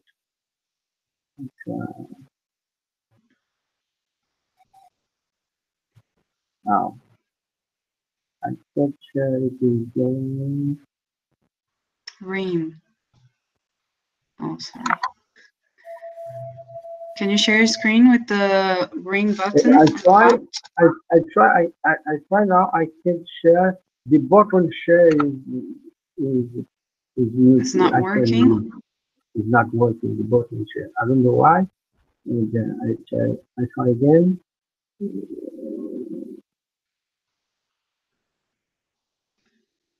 Would you be able to present without the presentation? Just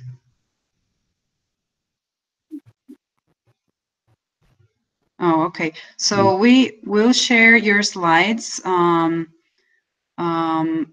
BeWasteWise. So you can send. Can you send us your slides? Yes. And while you do that, so let's move on to the. Oh, you have them.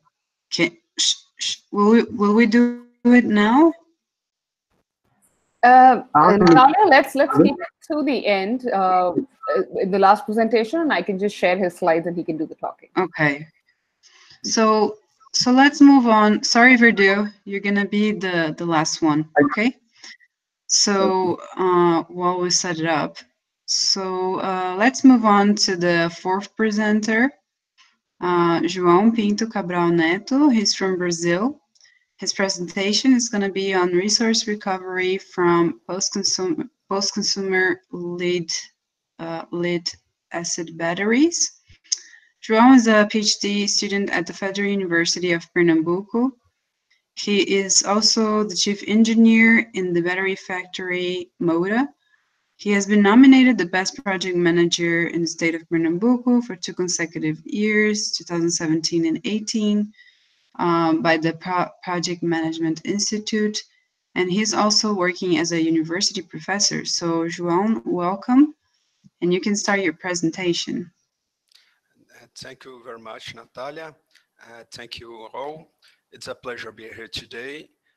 Just a minute that I will share my presentation.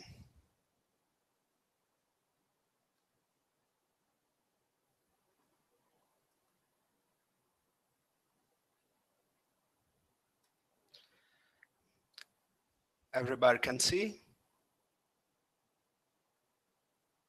Yes. Carry on. You have 10 minutes, please. Okay. So I will present my study that the title is Resource Recovery from Post-Consumer Lead-Acid Batteries. So waste electrical and electronic equipment, as known as waste, is one of the fastest growing problems for the world, due to serious future concern over its management and recycling. Lead-acid battery labs are a type of electrical equipment consisting of a polypropylene case containing lead plates immersed in acid sulfuric electrolyte.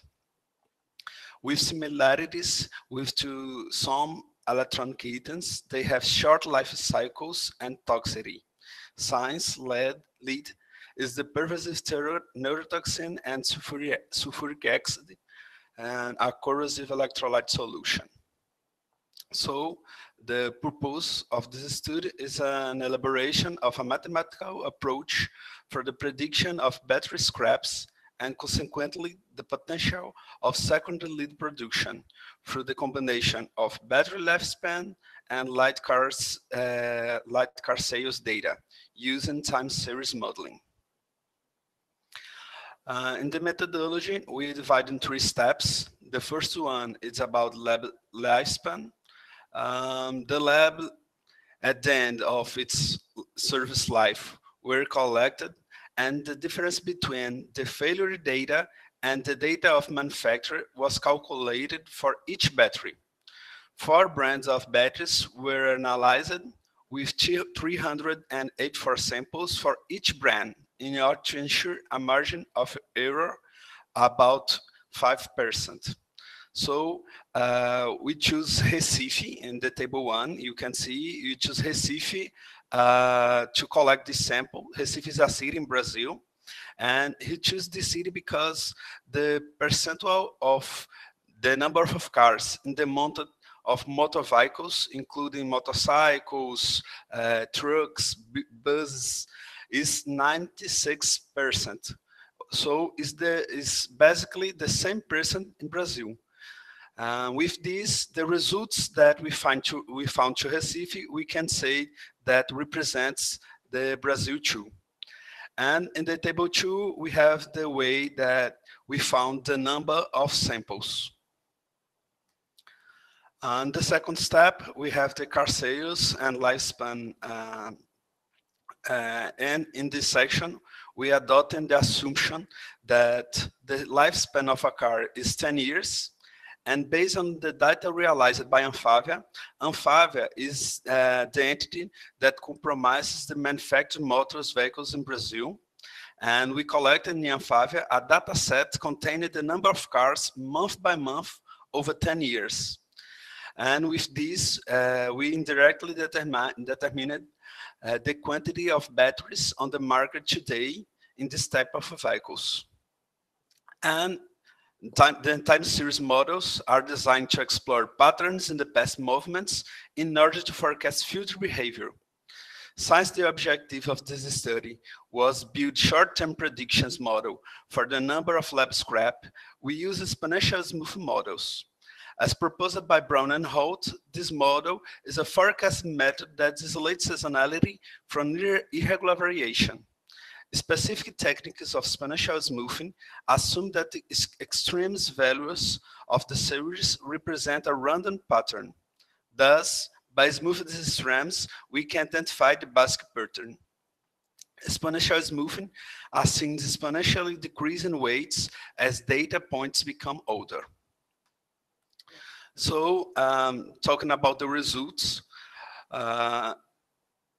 in the first moment about the lab lifespan, as mentioned, 384 batteries from 4 different brands were collected in order to obtain the average lab lifespan. The results shown in the table 3 permit conclude that the average lab lifespan is 3 years. About the forecast model to battery scrap, because the time series for car sales is non-stationary, the authors use moving average and hot winters multiplicative and additive models testing several parameters. The results recommended the use of hot winters multiplicative method with the level, trend, and seasonal equal 0.2 for the car sales series due to its small errors. And the results is here in the table 4. And as we can see, we have the number of cars collected in the database of ANFAVEA beginning in 2009 until 2018. And using the model to time series, we forecast the number of cars entering in the market beginning in 2019 until 2023. So these new cars have new batteries too. And knowing that every 3 years this car will change the batteries, we have this number appearing again after 3 years with new batteries. So we have in this column the total of new batteries entering in the market. And knowing that this new battery after 3 years will turn scrap, we can find the quantity of scrap generation in the years beginning in 2019 until 2023. So with this, we can talking about the potential of secondary lead production. Using the data regarding of annual fleet and the average lifetime of 4 brands of battery, and knowing that the new cars and the old cars will be contributing with scrap generation, knowing that one battery have an average 9 kilograms of lead, and in the process of recuperation, we have losses around 4.5%. we can estimate the potential of lead recovery from lab scrap. And this results is here in the table 5, when we have the lab scrap forecasting, the lead generation potential, and the lead recovery potential with the losses. So the results obtained in this study can be used as the basis of the decision-making of specialist companies that work with lead and government segment. It can help in sustainable waste management and planning for lead recovery too. The model use has clear contributions for practical and research areas, providing critical information for lab scrap management process, and estimating the potential for secondary lead production, favoring the coordination of economic and environmental management decisions. So, thank you very much. Thank you very much, João, for your presentation. I would like to remind everyone about the questions you can send through the chat box. You can stop your screen share now, João. Okay, good. Yes. And now you can all send your questions to the chat box, like I mentioned, and in the end of all the presentations, we'll answer them. So now we go back to try again with Verdun, and Sweta will share her screen, yes. And Verdun, so you can start your presentation. Remember to unmute your microphone.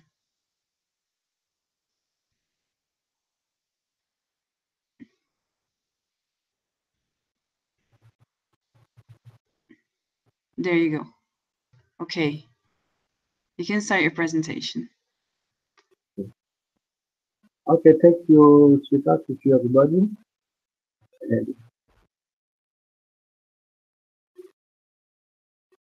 Hello. Okay, thank you. Thank you.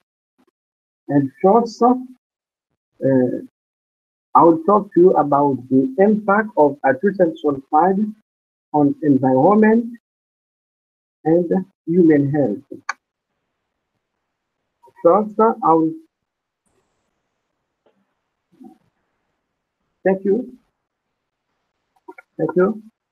First, I will talk about the impact of hydrogen sulfide. Slide, please. Slide, please. The impact of hydrogen sulfide and measurement campaign result in discussion. Biogas related to biodegradable waste decomposition contain hydrogen sulfide, which are low concentration of physical danger on human health. Exposure to high concentration result in depletion of the central nervous system, loss of consciousness, respiratory and other risks on humans. Hydrogen sulfide is an asphyxiating gas, a toxic gas. It's also absorbed by the respiratory tract and by cutaneous. The level concentration of hydrogen sulfide in the air constitutes an olfactory nuisance. Exposure to high concentration of hydrogen sulfide may cause irritation of eyes, headache, dizziness, loss of consciousness. High concentration can cause a long-term illness such as sleep. Hydrogen sulfide in biogas is responsible for odor, corrosivity, and sulfur emission when burning gas. This picture shows us how hydrogen sulfide can attract on our lungs. On the other side, in the background of the slide, this is the landfill. The same picture, please. Last, thank you. On the other side, in the background of the landfill, there's a treated landfill in Haiti. The waste speaker put fire all over the site. This fire can accelerate the weight of pollutants around the landfill. Next slide. Treated dumpsite composition of waste in Haiti. Here at the left, we have the treated dumpsite. Next, and approximately treated dumpsite cover an area of 152 hectares. It is near the Ocean Atlantic at 690 meters on sea coast, which represents a danger for the ocean. The treated landfill is the open one-control dumpsite in operation 35 years ago. It is located near of Port-au-Prince Airport. On the other side, the composition of waste in Haiti. In Haiti, we have 55% of organic waste, 15% of plastic waste, and 12% of paper waste, and the other are in a smaller proportion.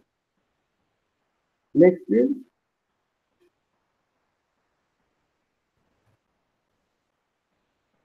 To maintain, to achieve the goal, and we decided to measure the evolution of hydrogen sulfide around the landfill. Evaluation of hydrogen sulfide concentration may identify area of high concentration which landfill worker or site visitor may be exposed. First, we use a mini sensor. At the left, we have the sensor. The sensor can measure the carbon dioxide and carbon monoxide and the temperature. And we have at middle a GPS, and on the right we have the biogas measurement. We identify the concentration of gases in the vicinity of the landfill. We identify the measurement point. Firstly, we identify the wind of direction, the measurement point, and a point to make a continuous measurement. Next, concentration. Next slide, please. Concentration of hydrogen sulfide. We observe a low concentration soon in the morning, the maximum around midday, followed by a decrease during the afternoon. This observed here will suggest an influence of sunshine energy on emission rate. And on the right, for Guadeloupe, in Guadeloupe, we measure the concentration of hydrogen sulfide. In Haiti, at Cité landfill, we measure also the concentration of hydrogen sulfide.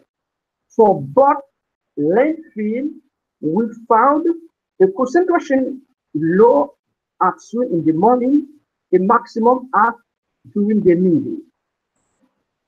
The maximum concentration we found in Haiti is 11 ppm. In Guadeloupe, we have 7 ppm. Next slide, please. The concentration measured on both landfill are higher than the limit value of exposure to waste. Hydrogen sulfide toxicity threshold on 8 areas of waste in Europe is 5 ppm. In America, 1 ppm. For treated landfill, we find 11 ppm, and another landfill in Guadeloupe we found 7 ppm. hydrogen sulfide except the outlet in Europe and in America. Because we found one 11 ppm for two landfill and 11 and 7 ppm for quadruple landfill. Or the olfactory nuisance of hydrogen sulfide is 0.008 ppm. But at 0.008 ppm, the concentration of hydrogen sulfide can anesthesia of smell above 100 ppm. Next slide, please. By a plan, the concentration, the inverse method of from model Gaussian for the atmospheric dispersion of polluted air, it has withstood the following expression for hydrogen sulfide. Knowing the concentration of hydrogen sulfide, we decide to measure the emissivity of the hydrogen sulfide. And we measure the emissivity. We have the emissivity of hydrogen sulfide by applying an inverse Gaussian model. We have for Gaussian model, we have Gaussian model from model and Gaussian for model. This expression gives us the emissivity of hydrogen sulfide in the vicinity of the dumpsite. Q is the emissivity of hydrogen sulfide in kilograms per ton. C is the concentration of hydrogen sulfide in kilograms per cubic meter. And we have the standard deviation of the Gaussian distribution in meter. Next slide, please. Video, 2 minutes. Gaussian inverse model for treated landfill. The result of when we apply Gaussian model. And up in the morning, we have a low emissivity of Gaussian model. And at noon, we have 0.8 emissivity for hydrogen sulfide in the vicinity of treated landfill. And during the afternoon, and we have a low emissivity. We have a low emissivity from the landfill. Next, please. The emissivity is found from the measuring concentration in the wind direction. The emissivity is by the activity on the side. It's depends of wind direction, wind speed, and concentration. The emissivity we find is the emissivity per 1 hectare, because we divided the total emissivity by the area. Next slide, please. To reduce the impact of hydrogen sulfide on human health and environment, we support to value the treatment of landfill gas, treatment by removal hydrogen sulfide. There are many ways to remove hydrogen sulfide from a gas field. For example, chemical processing, biological processing, and check in continuous air concentration and avoid its release into the environment, the hydrogen sulfide. Thank you for your attention. Thank you so much. Thank you so much, Radu, for your presentation. So now we would have the last presentation by Rama Khalifa from Oman. But as she didn't have access to the platform, we will record her video, and later on we'll put together with the conference and share with everyone. So I would like to thank all the presenters for their very informative and interesting presentations. So now we come to the question and answer session. So I have 2 questions here for Davis so far. Just as a reminder, you who are listening, you can still send your question to either one of the presenters in the chat box. Just tell us your name, the question, and to whom you are asking. So Davis, Cardiff asked, what are the inhibitors for larvae in food waste?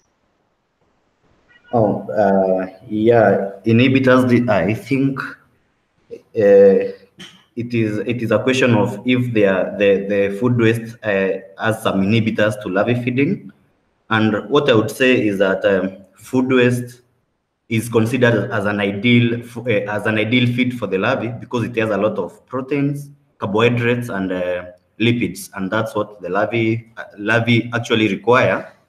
But unless they are if you find some food waste, they can be very rich in the food waste can be very rich in fiber or the ash content. When doing nutrient analysis, the ash content can be too high, and so if you get food waste which has a lot of fiber and ash, then that will inhibit larvae feeding, and hence it will be an inhibitor for larvae. So basically, it's to conclude, to summarize, is that food waste is ideal because it has a lot of nutrients, but some of food waste, as we have analyzed, also contains a lot of fiber, and because larvae do not have developed mouth parts, then the larvae won't feed in food waste which has a lot of fiber, and that will be the only inhibitor in food waste. Thank you. Great, thank you so much for answering. We have another question for you. Yes. Do you think it is a good idea to mix sanitation waste with another bio-waste if you consider the content of antibiotics, hormones, medicaments? Is it not better to treat it separately? And why you don't use it? Are you planning using bio-waste plant in a biogas station to get energy, and then compost digestate with other bio-waste? Yeah, let me start with the biogas question. We have very many ideas of treating biowaste, and biogas is one of them. But in the near future, when we have done the organic waste treatment, we are done with constructing the biowaste treatment facility by using of black soldier fly larvae. And also, the reason why we are not considering it as for now is that tariffs for producing or tariffs for biogas in Kenya are not that conducive, and so you might find yourself producing biogas, but you're not getting.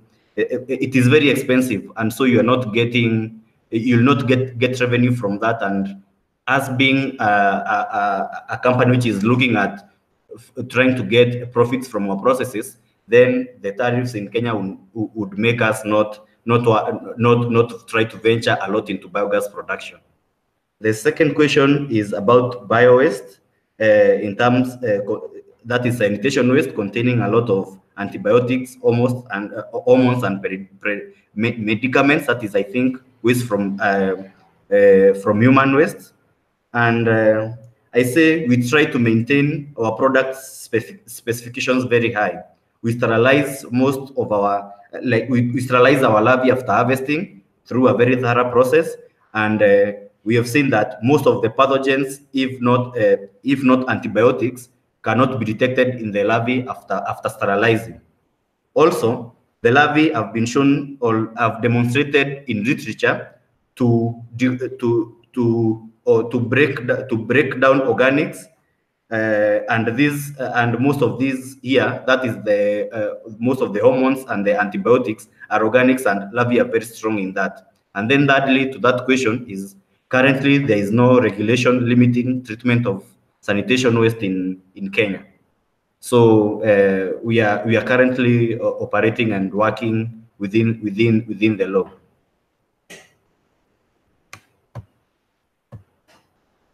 Very good. Thank you so much, Davis. So now we have a question to Reem. Did I pronounce it correctly, Reem? Is it Yes, Reem? yes, Natalia, Okay. it's Reem. Do private health institutions in Gaza have access to medical waste treatment sites? Because Remy was asking because he knows that public hospitals have their own autoclaves, but not sure if private businesses have them. Before the new strategy, all the sharps from all the medical health centers in Gaza disposing to the incinerators owned by the government in 2 incinerators. But many of them, there is no monitoring on the private health institutions, so they just dispose their medical waste with the normal solid waste. But after the new strategy, the autoclaves now is not owned by the public hospital or not owned even by one of the hospitals. The new strategy interfere a third party to take the responsibility of the health or the medical waste management. So even the government, they have a service contract with the new third party, and the private also institution shall have the service contract with the third party to treat their waste using the autoclave. So this is the new strategy. So the government or the Ministry of Health shall not take the responsibility of treating the medical waste. This is the new strategy to interfere a new body to take this responsibility to collect the medical waste from the health centers to the treatment facility using only autoclave and then disposing in the sanitary landfills.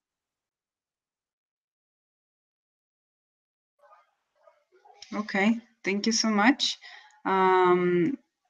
We have another question for you from Siri Shalini from India. Could you tell us about any legal aspects involved and other disposal methods for medical waste other than autoclave? Also, let us know about protective measures to be taken other than gloves or masks for collection of medical waste. Yes, sure. We have a law stated in 2012 treating regarding the medical waste in Palestine, not only in Gaza, and also talking about the other treatment facilities like incinerators, autoclave, chemical treatment, capsulations, inertizations, different techniques. But in Gaza, we have only the 2 incinerators and these 3 incinerators now, and 1 autoclave. The incinerators are owned by the government inside the hospital, used only for sharps, but the autoclave now dealing with the infectious and sharps, not only for the sharps. So we have, of course, stated in the legal or in the law other treatment facilities, but what is existed now in Gaza is the autoclave and incinerator, and we are expecting to have a new treatment facility interfere in Gaza in this year, at the end of this year, with microwave, but we are now in the tendering process. But regarding the second questions, the protective measurements, yes, of course, not only the personal protective, not only the apron and the gloves and the mask, also the strategy having new vehicles for the transportation accommodated with what was required in the law, like covering the vehicle inside with the protective layers, and only used for the medical waste, not used with the other types of the waste, like using to transport the solid waste. It's only for the medical waste, and the cabinet for transporting is separated from the drivers. So, and also in the treatment facilities, so many protective measurements, it's totally closed, and there is a separated collection from the leachate, and there is a ventilation system. So other than the personal protective equipment, but the study was targeting not the off-site management, but targeting only the intra-hospital management. That's why I was talking about the intra-management inside the medical institutions. Okay, thank you so much, Reem. Thank you. So now we we have extended the time for a conference. We have come to the end of the first day. I would like to thank very much all the participants for the great presentations, and a big thank you for the audience from around the world who have joined. The slides and the recording of the conference will be shared with you all later by email. And all the presenters will get the certificates also by email, and their abstracts will be published in the conference book, which will be available in the YPG website soon. So just to remind you guys, tomorrow we have the second day at 4 a.m. GMT of this conference. Please join us if you can. And the best 3 presenters of our conference will be announced in mid-September, and they'll be contacted by email. The winners of at the conference will get the free entry to the ISWA Congress in Bilbao in October, and up to 300 pounds of funding to travel. So again, I would really like to thank you all for your participation, for coming. Sorry, it was euros, not pounds. So thank you so much for coming today. I hope that you guys can come tomorrow, and I hope that from this is your first participation, and you can participate more in the YPG, in our activities, in our projects. Like Rami mentioned, you're all welcome to participate. So I would also really like to thank Suita from Be Waste Wise. You've been really great. Thank you so much for this partnership. And so now I close the session. Thank you so much, everyone. Thank you. Thanks all. Bye. Bye-bye.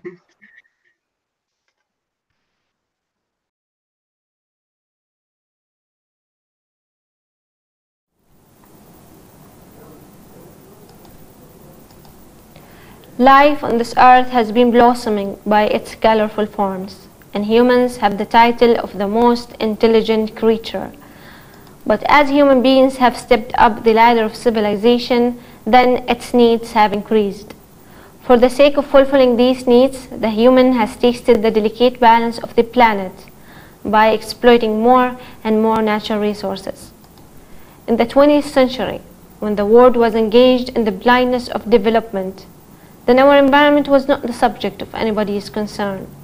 All eyes were fixed in the latest development, and as a result, we in this generation are facing global challenges like global warming, wastewater, and solid waste management.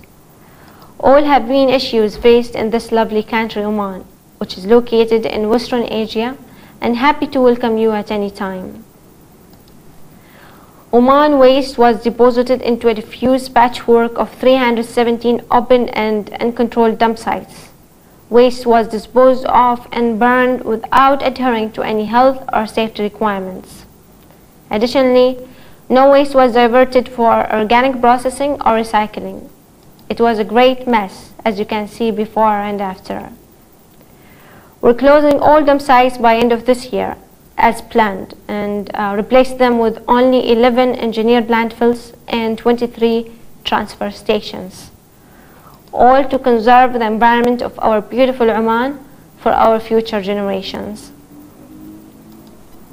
The waste generated in Oman is increasing year after year with an average of 1.2 kilogram per person per day.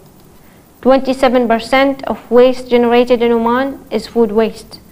And that's because we're quite generous with ourselves and our guests.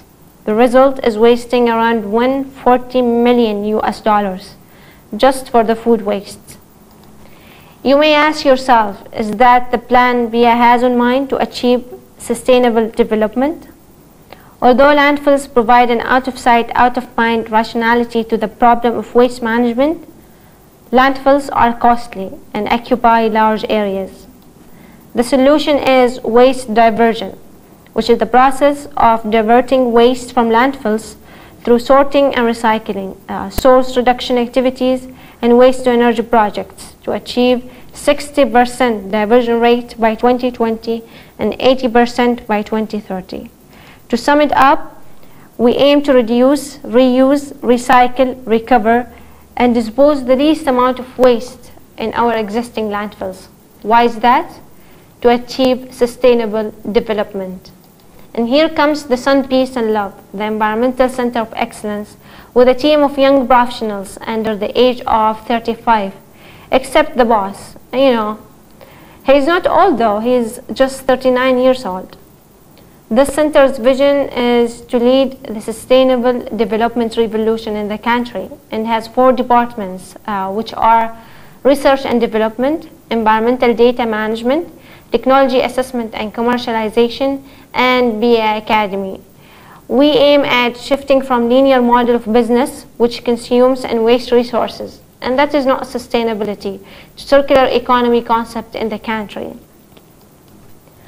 And we believe that change starts within. So all employees at my company are using reusable glass bottles, which results in avoiding around 300,000 plastic bottles just in 2018.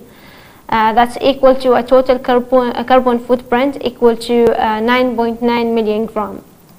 Also, paper cups will no longer be used for tea or coffee at workplace. Such action will lead to avoid cutting down 24 trees and around 3 million grams of CO2 emissions. We are conducting a couple of R&D projects to achieve our divergent strategy and sustainable development in the country, like surveying the bio-waste quantities for our biogas plants and end-of-life tires generation to process them to be used as fuel in our cement industry.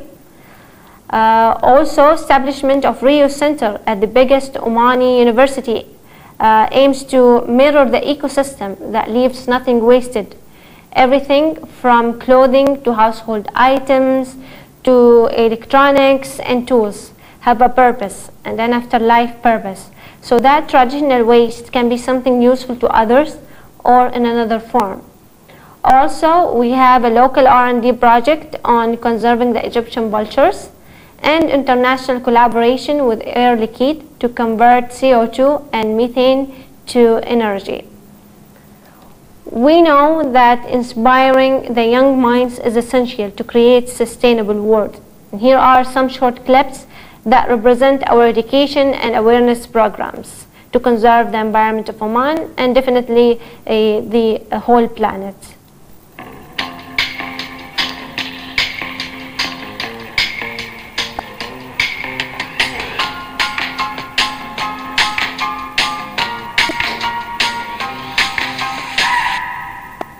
So we have cleaning campaigns on and offshore.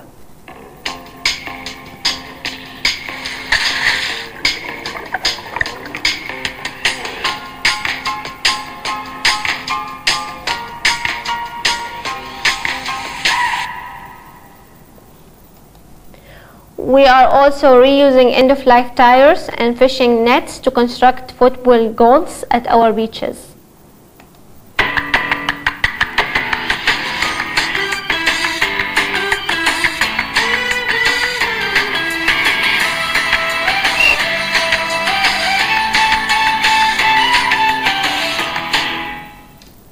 We are also converting plastics or reusing plastics and turn them to artwork, music instruments, and games.